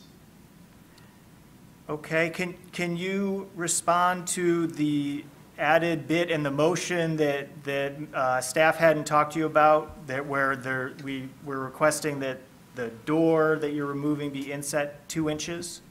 Absolutely. I anticipated that and know that is kind of a good nod to the past to show that. So yeah, we intend, I mean, there'll be some detailing on how we figure that out, but I think that as long as we don't get too close with the window, I believe luckily we don't have to deal with any window trim. I need to see that picture again before I say that, but it'll be close, and if we have to adjust that window, the size of it or whatnot to get that to work with the inset of the old door, we'll accommodate. Very good. Commissioners, do you have any questions for the applicant? Just a clarification. Yep. I'm trying to pull up one of the new exterior elevations. I think it's sheet A 2.0, I believe, in the packet. So it's that'd be the east elevation. I got my directions correct. Where the addition is joining the existing shed dormer in the back, and yeah, right where that cursor is the joint. So as labeled, it's showing that that whole surface is the new siding. So are you indicating that the existing wood siding at the dormer will be replaced? That's a great question, and we've debated that. Since the exposure with the hardy shake shingle is going to be slightly off, and you don't have that adjustment to get, and I don't want to, we don't want to replicate verbatim what's there, but to have the only way to do that would be to put a trim board on there, and there are no trim boards where at the corners on this house, so I believe we would have to remove that upper portion, the little pie-shaped area, and go new there, so it all blends in, unless, some sort of line of demarcation where we could have the new and the old while we retain the old. We'd be also up for that. It'd be the only place on the house that would have a piece of trim of that nature. Right, because down below on the first floor, you're able to offset or inset from the corner. Correct, and that is stucco. But yeah, on the other side, exactly. That it's offset. So. Yeah. Okay. Well, you do have the fascia boards, so it's not like there's no trim on the house. I mean, I see what you're saying. There's no trim in the siding. Right. There's no corner boards. Correct. Yeah, but you do have the fascia boards, and maybe a piece of trim would allow you to keep what's there, keep more of what's there. Sure. It keeps more of what's there, and we're agreeable to that. I don't think that there's no, I'm not going to contest that at all. I think that's probably, to keep more of the historic fabric. And at a quick glance, you would see new and old, and you would know distinctly what's different. Whereas running the composite all the way up in there could potentially, make it look like where that shed dormer, at least on that elevation, is newer. So we're fine with that if we want to put a trim piece there. Okay. Great. Thank you. Any other questions for the applicant? Okay. So seeing none, we will open up the public hearing for this item. This is an opportunity for persons to speak for up to 3 minutes about this application at 1026 West Liberty. So please raise your hand in the Zoom room or hit *9 on your phone if you're calling in. And we'll go to Alexis to find out if we have anyone for the public hearing. No newcomers have joined our meeting, but in fairness, if anyone would like to speak, please use the raise your hand feature and I will promote you.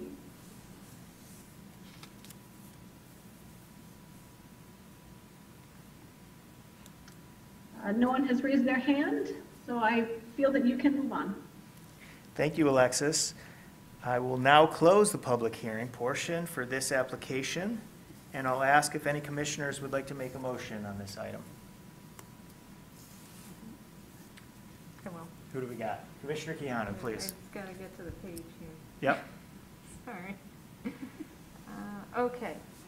I move that the commission issue a certificate of appropriateness for the application at 1026 West Liberty Street, a contributing property in the Old West Side Historic District, to construct a 2-story rear addition, replace concrete front stairs and railings with wood, infill a side door on the east elevation, and install a new window in a new opening on the first floor east elevation, on the condition that the door infill is recessed 2 inches. As conditioned, the proposed work is compatible in exterior design, arrangement, texture, material, and relationship to the surrounding resources and meets the Ann Arbor Historic District design guidelines for additions and new construction and the Secretary of the Interior standards for rehabilitation and guidelines for rehabilitating historic buildings, in particular standards 2, 9, and 10, and the guidelines for district, neighborhood, building site, new additions, and windows. Support. That was moved by Commissioner Quijano and seconded by Commissioner White. Is there any discussion on the motion?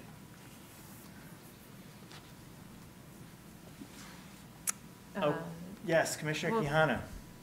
Unless there are new topics, kind of that, I'd like to continue that discussion about the delineation on the addition and Yes, the dormer. it's a good point that you brought up, so let's hash that out. I mean, I agree, there is an example of corner boards, but it would be nice to delineate that, especially because there is no change in plane being proposed there. I would just say, like, I agree with you 100%, and I understand why maybe like someone who's working outside of a historic district would just say, just remove it. It's going to be better, basically, if you just make it all new. Right, But yeah. this is in a historic district, and our standards say that if something is there, it should remain, or if it's deteriorated, you replace it in kind, and this is really neither one of those things. And so it seems like the application does need to find a way to keep that on the building, keep that little pie piece of existing shake on the second floor there, on the side of the dormer. And so it sounded like Mike was proposing a piece of vertical trim to delineate it. And as an architect, he was thinking, that, you know, rightly, there's no vertical trim on this house. I should not do that. But it sounds like in this case, that is at least fulfilling our standards here. So if you're amenable to that, which it sounded like you were, then let's just move forward with that. Do you think we should put that in the motion? Is that what you're Well, suggesting? I'm just wondering or- if that's needed, or if there was anything that would contradict that sort of a change, but.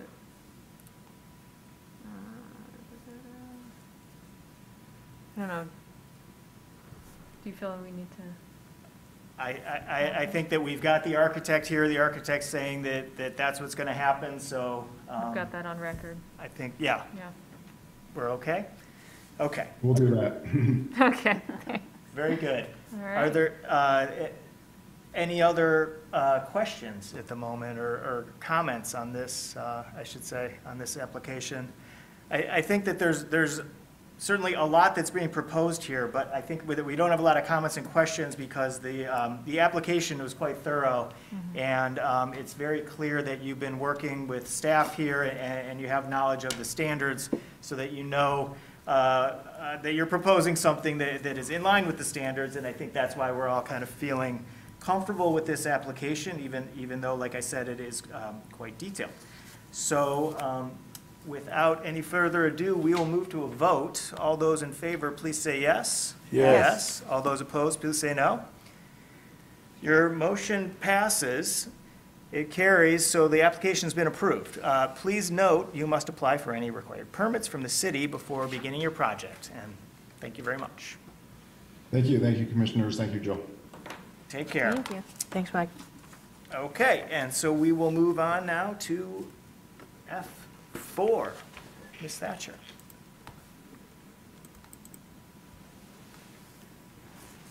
All right, now we're at 1223 Traverse Street in the Broadway Historic District.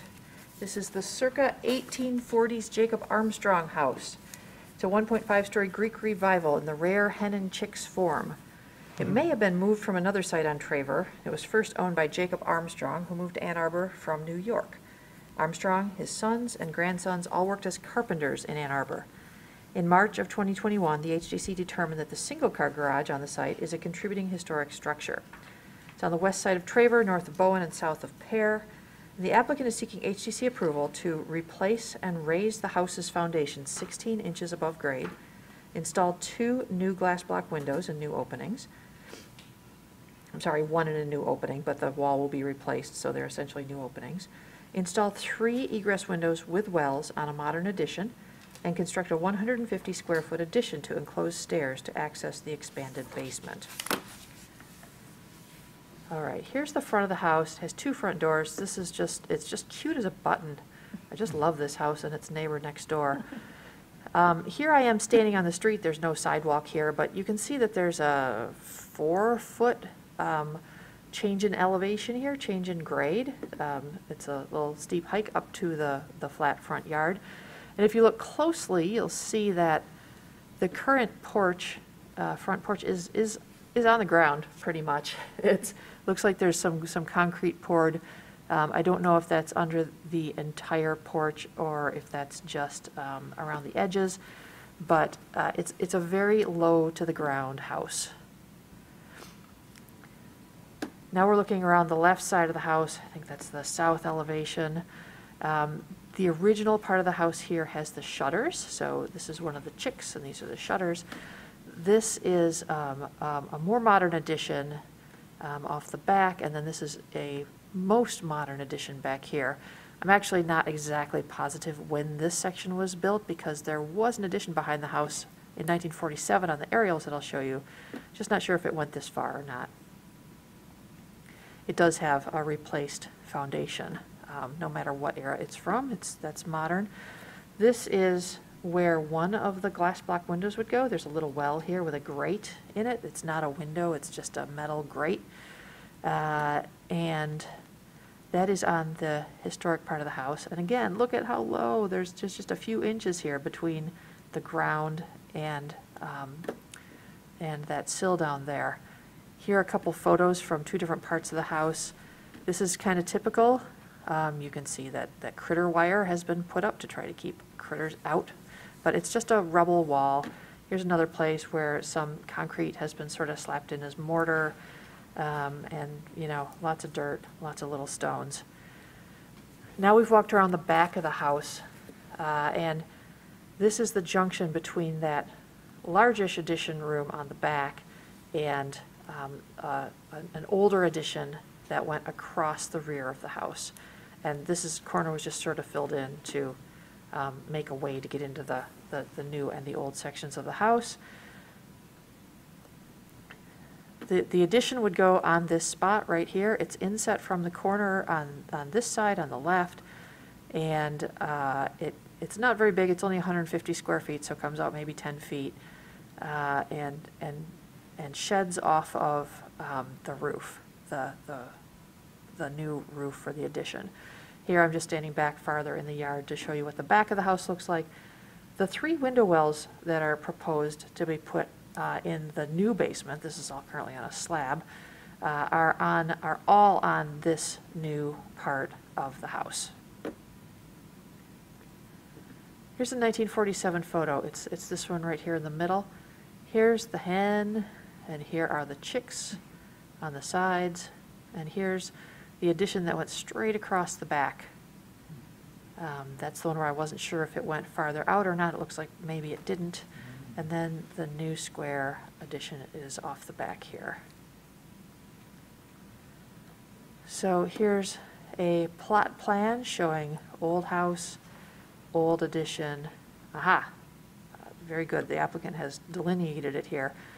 This bit seems to be more new, and this is the newest section. This is where the addition is proposed to go, to fill in that corner. This is the existing foundation plan.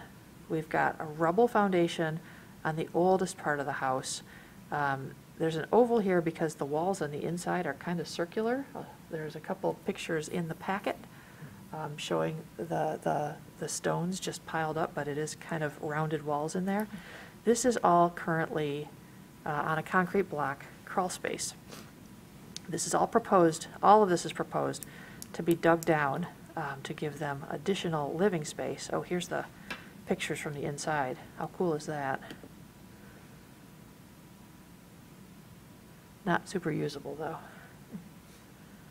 though. Here's a picture. Sorry, it's kind of shrunk down on these screens. It looks a little wider on the television monitors up high, a little more proportional. Showing this is the front of the house. This is the basement plan. These are all new walls. There's a step back here to show, to delineate that part of the house. And the 3 new window wells are all on the new addition portion. This is a glass block window in that part with the grate where I showed you the photo in the corner, and this is a new glass block window in a new opening on the side of the house. This is the most prominent new window. This is the only one that you'd likely see. Photo of the 3 proposed windows in wells. It's just CMU foundation there right now for all 3 of those windows. And this is the location of the new glass block window on the north elevation. Would go beneath this existing historic window with shutters.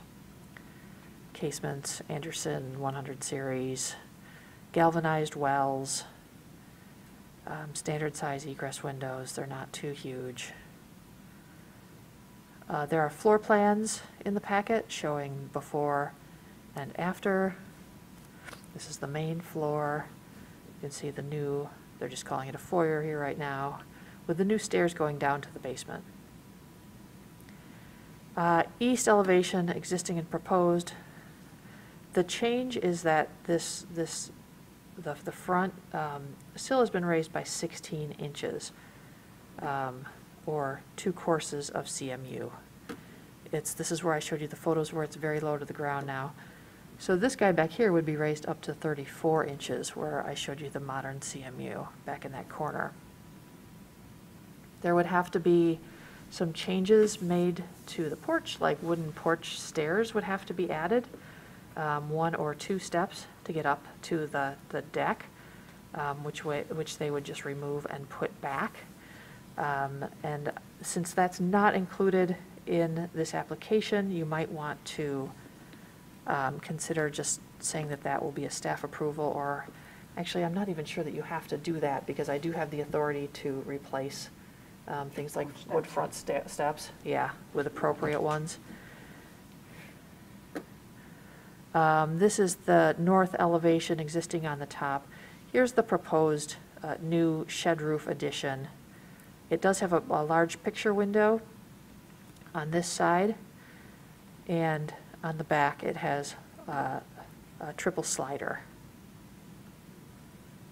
Picture window is definitely not competing or matching too closely to the historic windows, but I do feel that it's far enough back on the house that letting a lot of light into that space is a good idea, and I don't think that it will compete with the historic house in any way. Well, here you can see that new glass block window in the new 16-inch foundation above grade. This is the back. That deck would just be truncated to allow the addition to be put on. Now we've got the south elevation with the 3 egress windows in wells and the 1 new glass block window on the historic part of the house. There's window information. They're all clad Anderson windows. Here's the picture window. And from the Secretary of Interior standards, the ones that best apply are 2, 9, and 10, all of which I've read to you already tonight. From the guidelines for additions, I've already read to you most of these too. Let's see, let me make sure that there's nothing important here that I've not read to you yet. Designing a new addition in a manner that makes clear what is historic and what is new is recommended, and locating it at the rear or an inconspicuous side of a historic building. Windows, it's recommended to design and install additional windows on rear or non-character defining elevations if required by the new use. I do feel that the basement windows are very inconspicuous and will be located on modern CMU walls or poured concrete, I'm not sure which.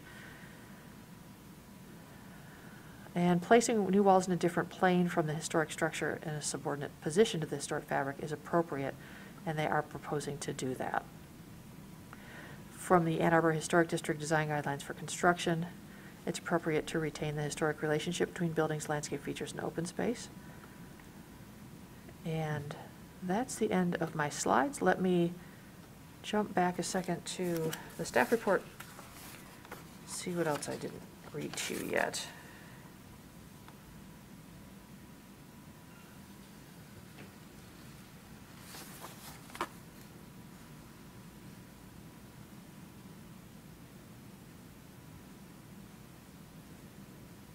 So that inset is 8 inches, which is good, at the back corner of the house. Oh, here it is. The proposed addition's 150 square feet results in modern additions totaling 41% of the 1947 floor area and footprint.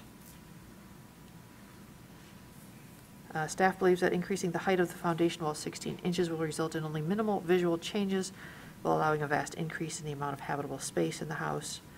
As such, the work meets the city and federal standards and guidelines applied by the Historic District Commission.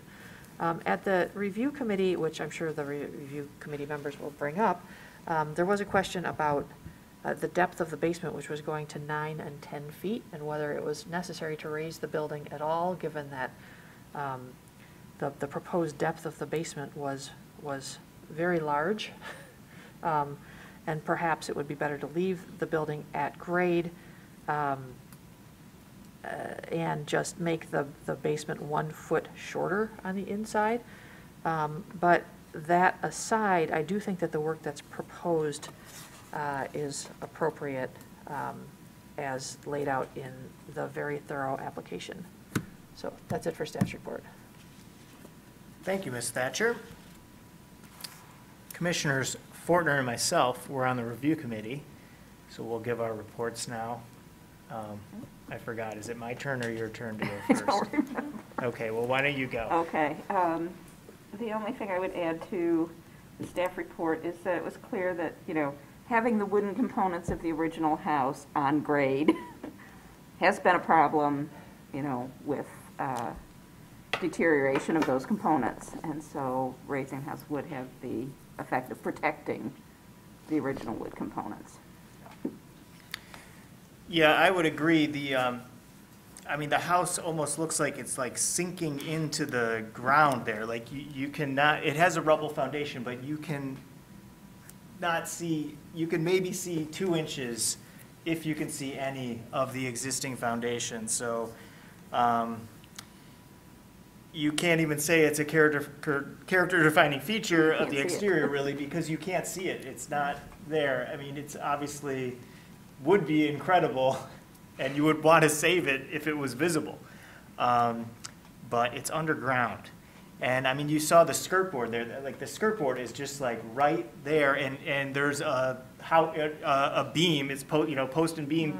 There's wood structure right behind that skirt board, and because it's a rubble foundation, the rubble has like the tops of the rubble. It's curvy, and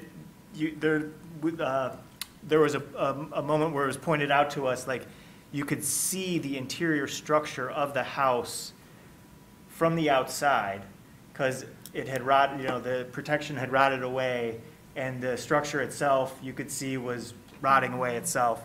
And there was another house a couple homes down that we've also seen presented to us that had similar issues with the structure of the home itself rotting. Let me see what else. I would say that what we're going to see from the front then, after it's raised, is that the only change should be the new stairs, but then we will see CMU, 16 inches of CMU below the hen and chicks. And I do have a question of I just want to visualize exactly what that's going to look like and how they're planning on either treating that CMU, or if it's just going to be bare gray CMU below the historic house. I just want to hear more about that. And so that's my report. I see we've got the applicants here. So at this point, would you please unmute and give us your name and address, and let us know if there's anything you'd like to add to what you've heard so far. Hi, my name's Tammy Stevenson. This is my husband, Mitch Gerzak. We live at 1223 Traber Road, Ann Arbor, Michigan, 48105. And Jill pretty much covered our application really well. I guess we just want to stress that, the reasons for our application are that initially we've been brainstorming many ideas on how to provide additional living space for us and our 2 little girls. And the idea of putting in a basement sort of fulfills that additional living space, but also it helps to preserve the integrity and structural integrity of our house, since We do have some exposed structural beams on the outside, and we do have some problems with rodents that we've tried to address through my husband's chicken wire and also professional services. And you can hear the little animals nesting in our house. So hopefully a basement would help take care of that. The proposal to raise it 16 inches is sort of also to provide a cushion for us and the bricklayer. They have to raise the house permanently at least 6 inches while they're lifting and installing a new basement. And raising it at least a foot or 16 inches will also then provide some cushion and wiggle room for the bricklayer, but also enable the house to sit up higher so that we don't have continual wood rot on our wood siding, having it so close to the ground. So hopefully raising the house will preserve the wood structure paneling around our house. We did talk with the commissioners that visited too about putting a wood lattice around our porch and also putting in 8-inch closed wood riser stairs to access the porch. And so for the most part, the only thing that you would see on the hens of the house would be, if that, the CMU blocks. Usually it's it's covered by lots of foliage, even though I know that's not considered a permanent sort of blockage, but we do sit up on a hill, as Jill pointed out. So for the most part, you can't really see the lower portion of our house from the street. Do you have anything you want to add? No, I guess, yeah, if there's a concern about the CMU appearance, we'd be open to doing any sort of, if there's a secondary process you can put over it, that's more, I guess, palatable. Yeah, we'd be open to including that application. Okay. Well, at this point, I'll ask commissioners if you have any questions for the applicant. I do not. Okay.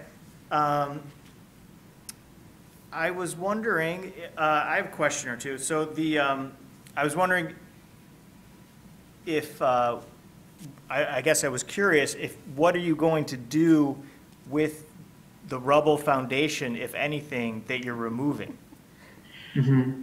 I'm going to keep it. Yeah. just because, yeah, I hate to see it go, but it's, I think this will be a good improvement for the house, but yeah, I don't know what we'll do with it.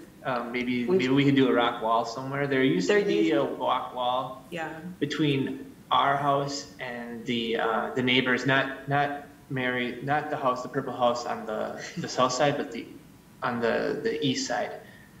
So you can see that years ago. I don't know if we could do something like that to replace the wood fence or something, but that's maybe one of the ideas that's come to mind. But yeah, I think keeping those for posterity would be interesting to me.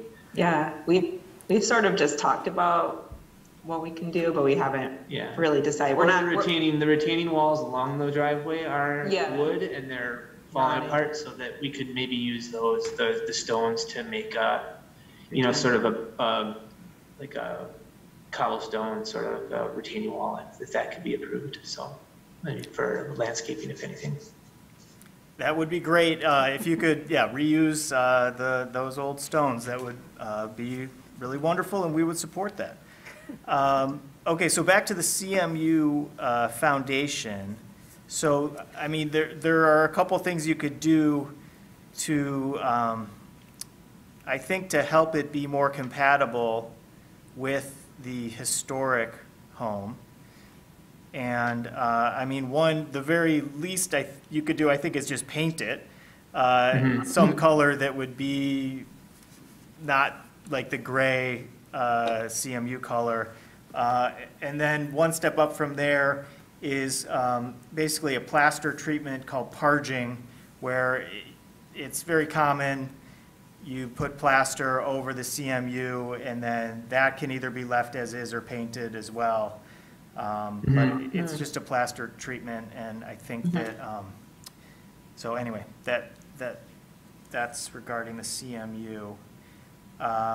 Okay, I don't have any other questions, so I don't see any others. Let's go to the public hearing at this moment. So we will allow persons to speak for up to 3 minutes now on this application at 1223 Travers Street. So please either raise your hand or press *9, and we'll go to Alexis, and I have a feeling we might have someone. We have no new joiners to the meeting. Okay. But our one attendee, if you would like to speak, please feel free. Okay. I do not think we have any takers. I think you can close the public hearing. Very good. Thank you very much. So we'll close the public hearing now, and I'll ask a commissioner to please make a motion on this application. I think it's my turn. Okay. I move that the commission issue a certificate of appropriateness for the application at 1223 Travers Street, a contributing property in the Broadway Historic District, to replace and raise the house's foundation 16 inches above grade, install 2 glass block windows, one in a new opening, install 3 egress windows with wells on a modern addition, and construct a 150 square foot addition to enclose stairs to access the expanded basement. As proposed, the work is compatible in exterior design, arrangement, texture, material, and relationship to the surrounding resources, and meets the Ann Arbor Historic District design guidelines for additions and new construction, and the Secretary of the Interior standards for rehabilitation and guidelines for rehabilitating historic buildings, in particular standards 2, 9, and 10, and the guidelines for district, neighborhood, building site, new additions, and windows. Support. That was moved by Commissioner Fortner and seconded by Commissioner White.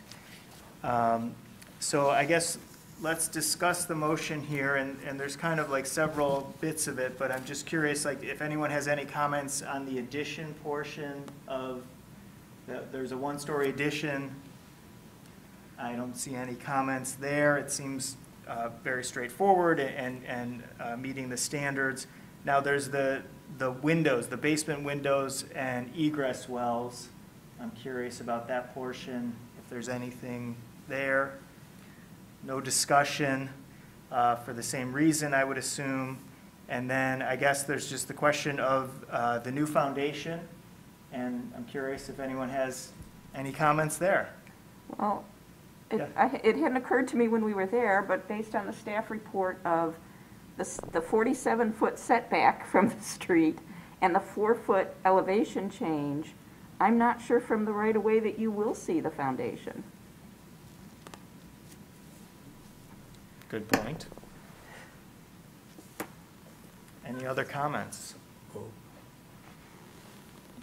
Oh, Do you have a comment, Commissioner Cowan? more so just, I just appreciate the efforts of the applicant slash homeowners, and kind of thinking creatively on how to increase their habitable space, but also extend the life of the historic structure in an appropriate way. It shows, they really care about the property, and I appreciate that. Very nice. Yeah. I would like to bring up again the just trying to visualize the CMU wall. To me, it'll be very juxtaposed, like a new CMU wall below a historic home like this. And I guess that there's probably dozens of examples of this in our historic districts, but it's maybe been around for a while, and like it's sort of been weathered and looks like it, I just feel like there's maybe something we can do, and it sounds like the applicants are at least amenable to these things, and I just think that at the very least, if it's painted, maybe some new, whatever color, obviously, but it just seems like that would lessen the blow of You're shaking your head. Let's hear a comment from Commissioner White. We're not in the design business. I like the Design parging. business, okay. I like the parging. Mhm. Okay, so can we add to the motion then a parged foundation or something like that? I think that would certainly take care of it in my estimation. Does anyone else have comments or? Yeah, Sounds like, I'm not opposed to that, and if the homeowners are okay. also. So do we want to amend? I'm sorry. It sounds like the right thing to do here, yes. Okay, so if we say to replace and raise the house's foundation 16 inches above grade with a parged finish, Great. Yep.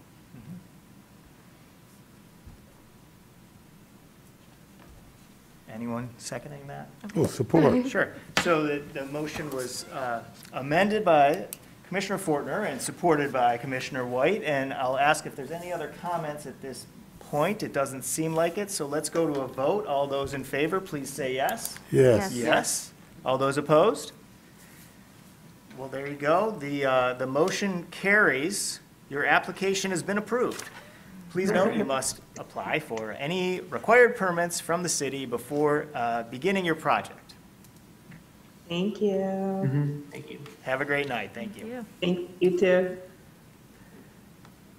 Okay, so that does it for hearings. We're on to G, new business. G1, election of officers. Do we have enough people to do that today? And Yeah, is I it- don't Oh, yeah. really think that we do, and I kind of sprung this on you without notice, so I'm Well, wondering we if, can promote a lot of people. I'm wondering if Commissioner White would like to come back with a slate of officers next month for us, Yes. since he is typically the nominating committee. Yes. Thank you, Commissioner White. Okay, so moving on to approval of the minutes. We've got the December minutes that were emailed to us, so we can approve those.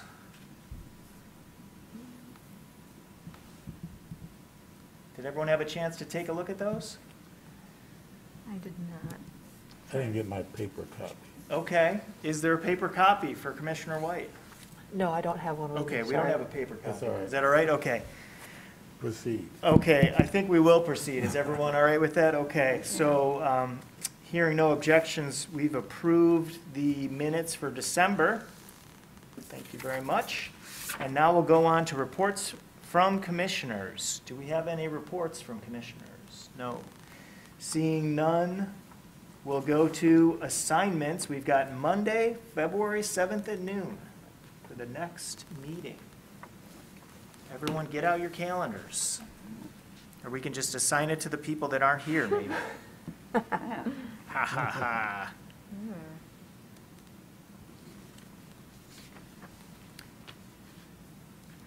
I mean, I've done the last two, but I can do this one as well, because noon works for me.